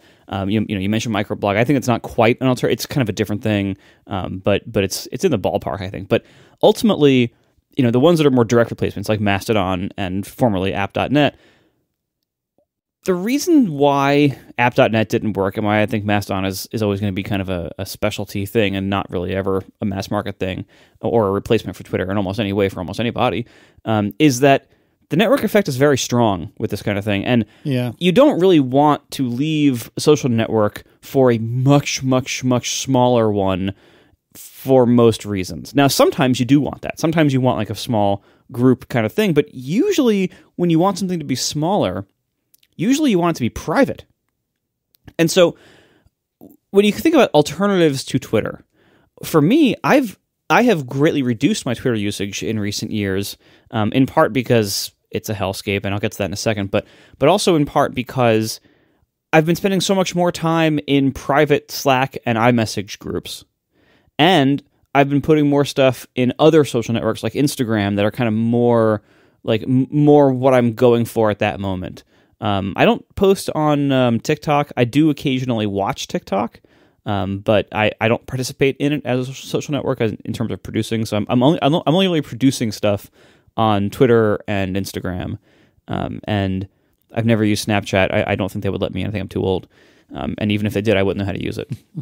I barely understand how to use Instagram at this point. Because anyway, so I think what Twitter, where the role Twitter has that I think would be hard for me to replace it is in promoting stuff I do, and getting good questions answered from if I have a question like, hey, why doesn't this thing work in SwiftUI? Like I know I can post it on Twitter, and I can probably get an answer to that. Or when something is happening right now and I want to know about it, that's a place I know that I can go and get like updates constantly flooding in. Now, that being said, in my time at Tumblr, I would occasionally hear people complain like, oh, Tumblr's really mad today. And what that meant was the people I follow on Tumblr are posting really mad things right now. But that's a very different thing than the entire service. The people you choose to follow, and correspondingly what you choose to post. People often complain that they're in traffic. They don't usually complain that they are traffic. When you say like Twitter's really mad right now, well, if you're posting, getting all mad, or retweeting everyone else's mad stuff, you're also part of that. Anyway, so backing that up a second, Twitter. When we say like Twitter is negative or upset or dangerous or whatever, usually what we're talking about is what we've chosen to follow on Twitter. And that's mostly within our control. Now, Twitter's a little bit different in the sense that stuff that you post very easily spreads to other people who maybe you didn't want necessarily for it to spread to, and you can get like piled on from someone else's audience if they retweet your thing, and if they have a terrible audience. That happens a lot, especially around things like electronic currency and electronic car makers. In general, Twitter is for the most part what you choose to follow. It's what you're choosing to look at, and you can say like, oh, I have to keep up with the news, like all this stuff going on with politics and world events. And it's like I have to watch this stuff. Well, you actually don't. It is fully within your control. Like if you are being brought down and burnt out and made angry all the time by the political stuff you're seeing on Twitter, you can just unfollow those people. If for political reasons, maybe you can't unfollow them, mute them. You can mute them forever. You can mute them for a month and revisit them. If you use certain clients with more advanced options, like especially Twitterific is really good for this. Twitterific has the muffle feature and the mute feature. Tweetbot has a bunch of advanced muting features as well. So you can actually mute or muffle topics or keywords or regular expressions. And so you can customize this experience to not see the things you really don't want to see, or to minimize them, or to get rid of the most egregious offenders. When most of the problem people have with Twitter is more a problem in the reading sense. The writing sense is a little bit different, but in the reading sense, when you have a problem reading Twitter, that's usually because the people who you're following, it's not making you feel good to read their stuff, or it's a burden on your mind, or it's too invasive in your life. And you can just unfollow those people or mute them or go a different direction. You don't have to worry about making people feel bad. They're not watching. They don't care. If you unfollow somebody who knows you, chances are they'll never know. Unless they use one of those like really sad services that alerts them when people unfollow them, in which case like you don't need that person in your life. and again, you can also just mute somebody forever if you really quote can't unfollow them. But make it what you want to see. So if you're seeing too much negativity, which that's where I am, I want to follow almost no world news right now, and so I just don't, and it's fine. I'm not a Twitter completionist, and I don't read most of my timeline. So normally, like when I'll read all my mentions, and then on my main timeline, I'll just scroll to the top and read some stuff here and there. I'm not seeing most of it. That's it. It's fine. Now on the writing side, it's very easy to step on a landmine without even realizing it on Twitter and have the whole world explode at you.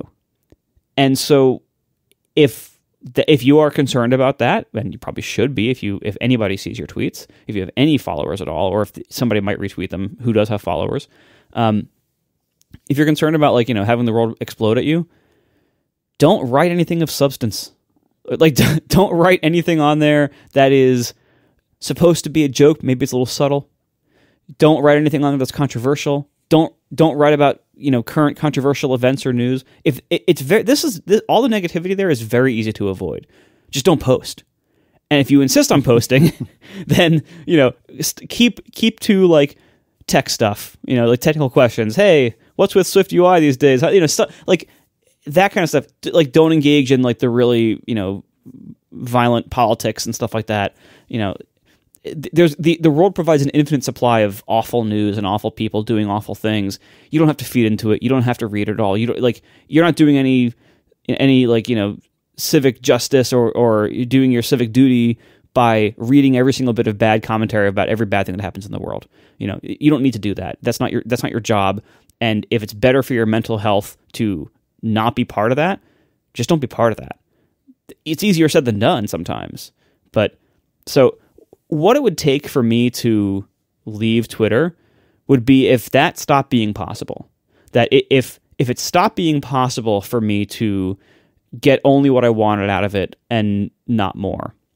Now, I have already left Twitter partially, as I mentioned earlier, in the sense that, like, if I have some funny joke to say, if I have something I think might be funny to say, I tend to say that kind of stuff privately these days because this is not a good time for humor.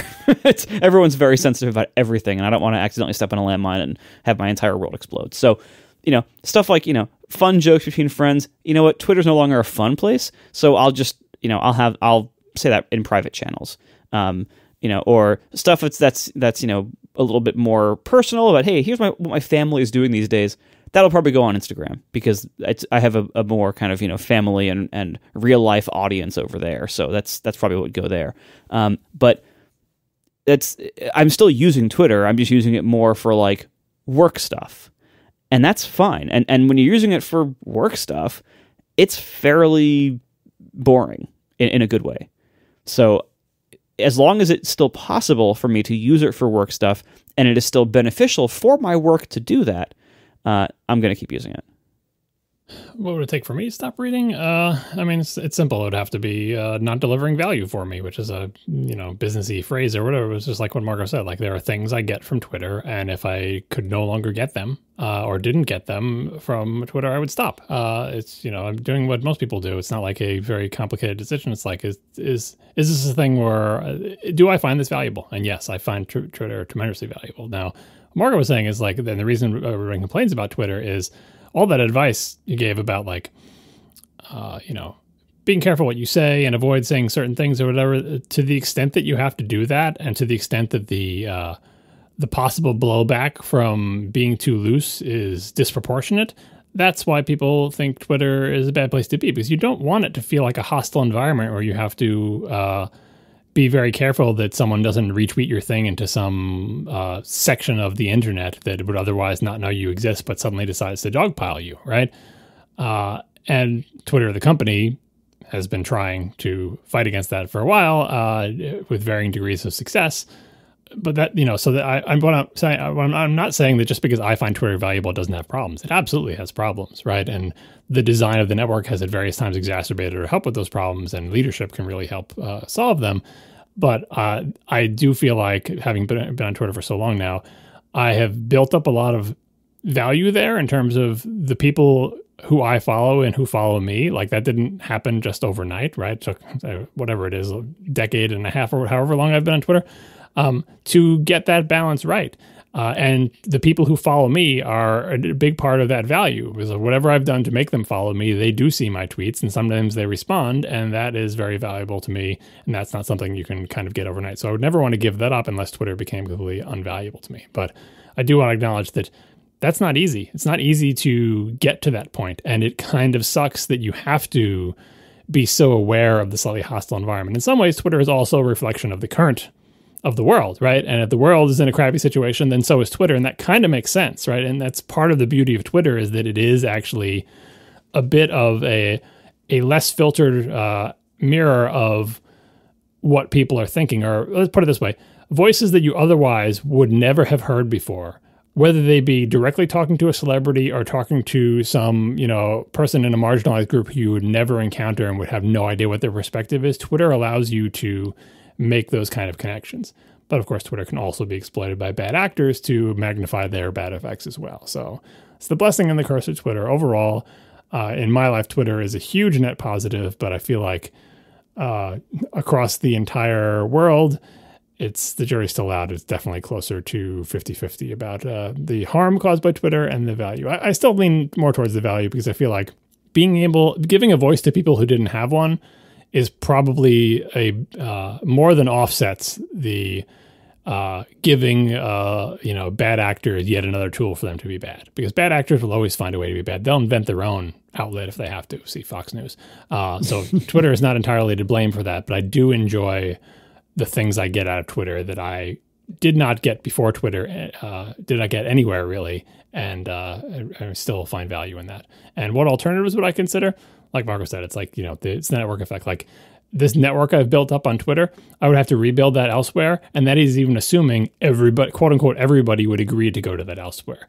The alternatives that most people have both considered and used are very tiny subsets of Twitter, like a private Slack or a Discord or, a big iMessage group or whatever.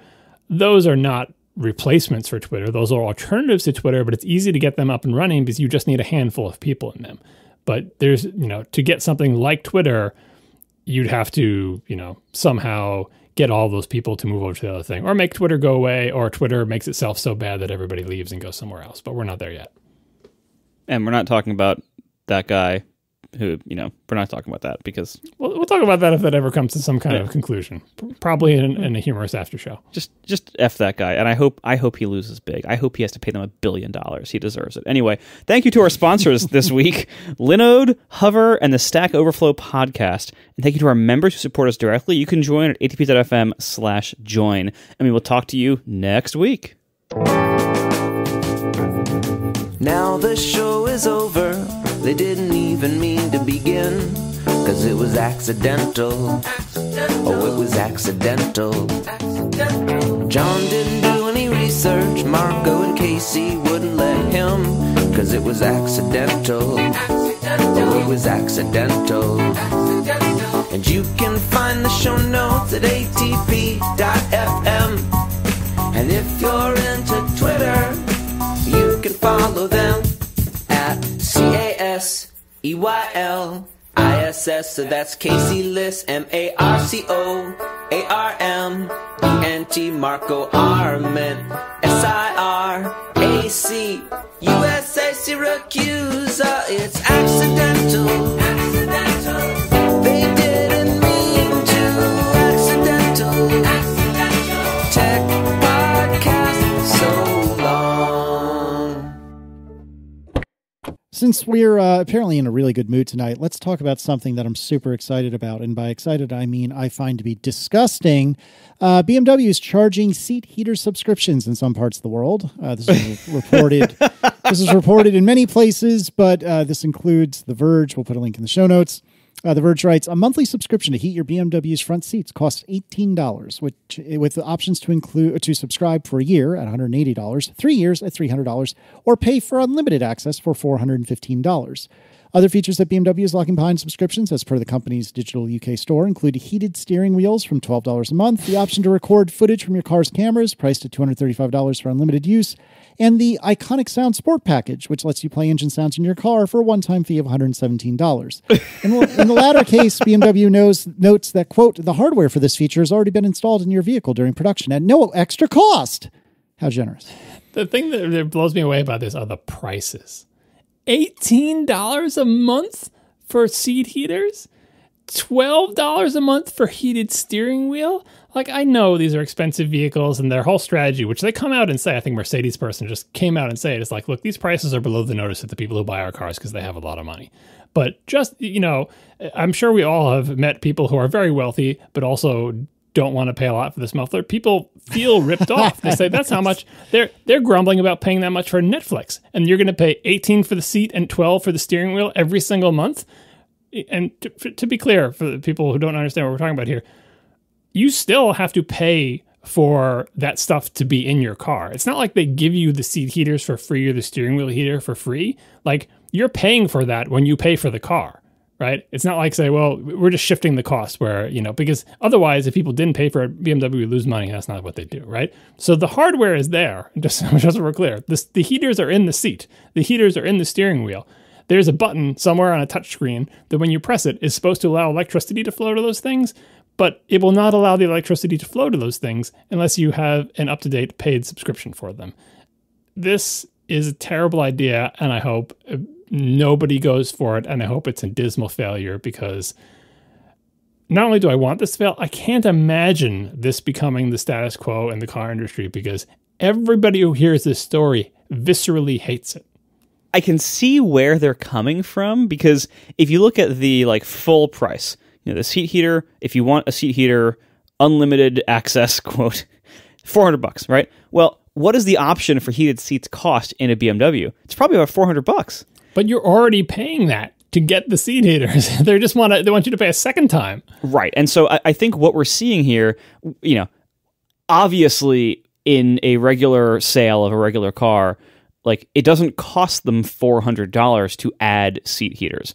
I think the reality of what we're seeing here is that these options were already costing them almost nothing, and they were just, nice high profit add-on sales. Lots of the world works that way. Apple does it too. There's high profit add-on sales. You think those leather cases Apple sells you for $50 or $60 cost anywhere near that for them to make? Nope. There's always high profit add-on sales, extended warranties. Those don't cost people very much. They call them options in the car industry. Porsche is the king of options. Their options have no connection to what they actually cost. But the whole point of those options is you can buy them or not, and you just pay for them once. And I think the real reason they want to do this, aside from recurring revenue is great for the balance sheet or whatever, is that when you sell the car to somebody, when you sell a car that someone paid for a bunch of weird options, those options go with the car. The person who buys them from you can use all those options. If you sell a car like this, now BMW has a new person paying for that. Their revenue that they never would have gotten. BMW would never have gotten part of that car sale. Now when they sell it to somebody else, if that guy wants the seat heaters work, he's got to pay $18 a month, just like you were paying that. And you get to stop paying it, and then a new person gets to start paying it. It's... no. I mean, and since this is all just hardware and software, there's going to be hacks to just get around this or whatever. So now people are going to be jailbreaking their cars so they can heat their butts. Yep. I see why they are trying this. I also think this is a massive failure to read the room, because it sounds like a joke about BMW owners. This sounds like a parody. This sounds like something that they would never actually do, but that The Onion would write an article about. So I don't think BMW realizes how this looks to the world. And maybe, I don't know, maybe in certain areas that people don't care. Maybe their customers actually aren't mostly like us. But that's the thing about rich people though. They want the fancy thing, and they'll pay the Porsche option prices for it, but they don't want to feel like they're being nickel and dime. In many ways, I feel like someone who's buying a fancy car like this would much rather pay 5 times as much to buy it up front and then sell the car after 3 years than to pay 1/5 the price but pay it monthly, right? Because one of them feels like a more luxurious experience. Let me pay a ridiculously overpay for this option. You want the black stitched logos on the headrest. That'll be $7,000. All right, I'll pay you that. I feel like I'm a rich person buying a rich person thing, right? And then the car will, go down in value 80% in the first year I own it, right? But whatever, that feels like a luxury experience. What doesn't feel like a luxury experience is to take your car home and to be nickeled and dimed for signing up for subscriptions for features that are supposedly in the car. Forget about the absolute values of, but this is cheaper than the other one. Forget about that. That's not, the sort of luxury experience is not let me see where every penny is going. You just want to spend way too much money and get a very nice thing and not have to think about it again. The not having to think about it, that is part of the luxury experience. When I go bring my car to the dealer, I always get a loaner because I have a Mercedes and the loaner is nice. Right? You're paying for all of that when you overpay for your car, right? That feels nice. It feels better to pay more and then to not have to think about it. It's like all-inclusive vacations or other things where you don't want to have to think about, each little bit, give a little money, give a little money. You just want to say, here, I'm very wealthy. Here's a lot of money up front. And in exchange for that, I don't have to think about this stuff anymore. And that's the opposite of the BMW experience. That it is a less luxurious experience for people, even if it actually saves them money. That's the thing about this. People are going to do the numbers and say, well, if you do the math, it's much cheaper to own it this way. but it doesn't feel BMW. It doesn't feel Mercedes. It doesn't feel like a luxury experience, even if it is less expensive. So this is, terrible for like actual regular car companies, like, Honda, Toyota, Ford, GM. They should never do this because regular people don't have this kind of money to be spending on their steering wheel heater, right, every month. That's ridiculous, right? And then the luxury brands, they shouldn't do it because it's annoying and it subverts their brand. It makes them feel chintzy. It makes them feel like, I don't know, like they're cheating you. It makes you feel ripped off. It makes you feel like, what did I pay all this money for to be treated like this? Right. Like, because it's so much about pricing and value is perceptual and subjective and more about, what people think is the principle of the matter than the actual numbers involved. And we see this, we see this with things like app and service pricing in our tech world, where people who will spend $1,000 on their phone every couple of years will balk at spending $3 a year on an app that does something they use every day. $2.99 if it was 99 cents, maybe. Right, like there's all this psychology that goes along with pricing and value, and this, I think you're right. Not only is it less luxurious to feel like you're being nickel and dimed for stuff that you think you should deserve, especially since the hardware's already there, but this also, like, assuming they just ship every car with the hardware in it and then you can just turn it on for $400, it breaks the illusion.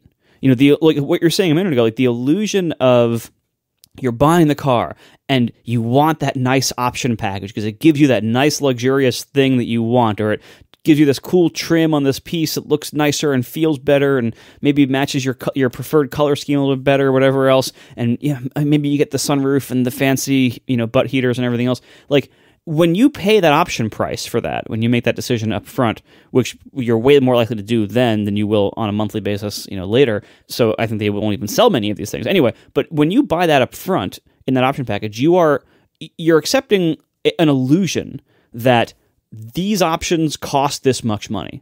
And it's totally wrong. They don't really cost that much, but it's like Apple and RAM. Right, exactly. Like Apple and all of their spec upgrades, basically. Like, you are buying the illusion that, okay, you know what?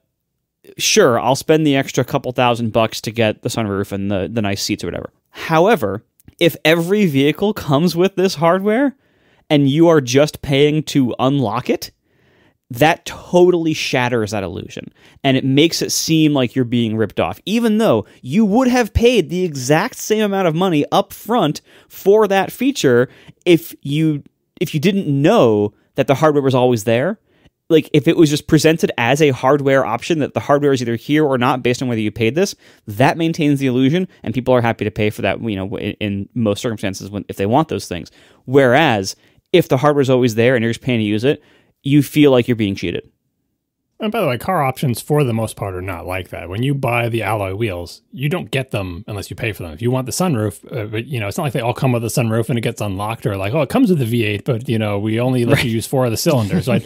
Most car options that are, even the cosmetic ones, if you don't pay for it, you don't get it, right? Do you want the metallic paint? Well, if you don't pay for the metallic paint for $5,000, you're not getting the metallic paint. It's not under your paint hiding where you can enable it, right? That's even like, oh, do you want the colored piping on your seats? Do you want the contrasting stitching on your steering wheel? That'll be $500. You don't get the contrasting stitching unless you pay that $500. Does contrasting stitching cost $500? No, of course it doesn't, but you don't get it. And for these features, particular stuff like this is like software powered or whatever, well, you can't see the seat heaters and they aren't that expensive in addition to the seat. But seats are, I was watching one of my teardown things. Seats are among the most expensive things in a car interior. I think one of the things I was watching said the seating in the typical like sort of high-end American minivan costs more than the drivetrain, not including the engine, but just the drivetrain. What? Like not the engine itself, but the drivetrain, like the axles, the differential, all that stuff. The seating costs more than that because if you look at how difficult it is to assemble, how much hand assembly has to be done, how much sewing and stitching, and how many parts there are, or whatever. In the grand scheme of that, the seat heaters, which are essentially a wire that snakes its way through a flimsy piece of fabric that runs up your seat, right? That costs additional $10-$20 per seat, and they sell it to you for $150 per seat, right? So huge margins on those options or whatever. That's the type of thing that they could potentially afford to put in every car and not tell you it's there. But I think even for things like steering wheel heaters, I think for the most part, they don't put them in the non-heating steering wheel. It's not like they're there and you get them, like they have a non-heated and a heated version. And certainly for in regular non-luxury cars, they have heated and non-heated versions of seats, and the non-heated ones don't have the seat heaters in them. But for stuff like this, if it's not visible, they can actually charge you. And then the software ones, those actually make a little bit more sense to me, because at the very least there you say, well, paying for software is something we understand. And, well, it downloads the software and you pay for it, so technically you don't have it beforehand. But like, fine, you want to charge me for software features, you pay for like things that have services like SiriusXM. You're paying a monthly fee to get a service from a company. That's the thing we're all familiar with. Even paying for the downloadable engine sounds. That's the punchline in the Verge article. But that's like buying a ringtone for your phone. Like that's all within the realm of. I mean, it's dumb purchase, and $117 doesn't make sense, but if you like that sound and it's a one-time purchase, that's not a big deal. But the monthly subscriptions to use features of your car, I really don't think that's going to fly. I don't think it's going to fly for BMW. I think it's going to damage their brand, and I really, really don't think it's going to fly in like regular people cars. Like it's just, I mean, like you were saying, Marco, they don't even want to pay 99 cents for an app that they use 7 hours a day. You think they're going to pay $12 a month to heat their steering wheel?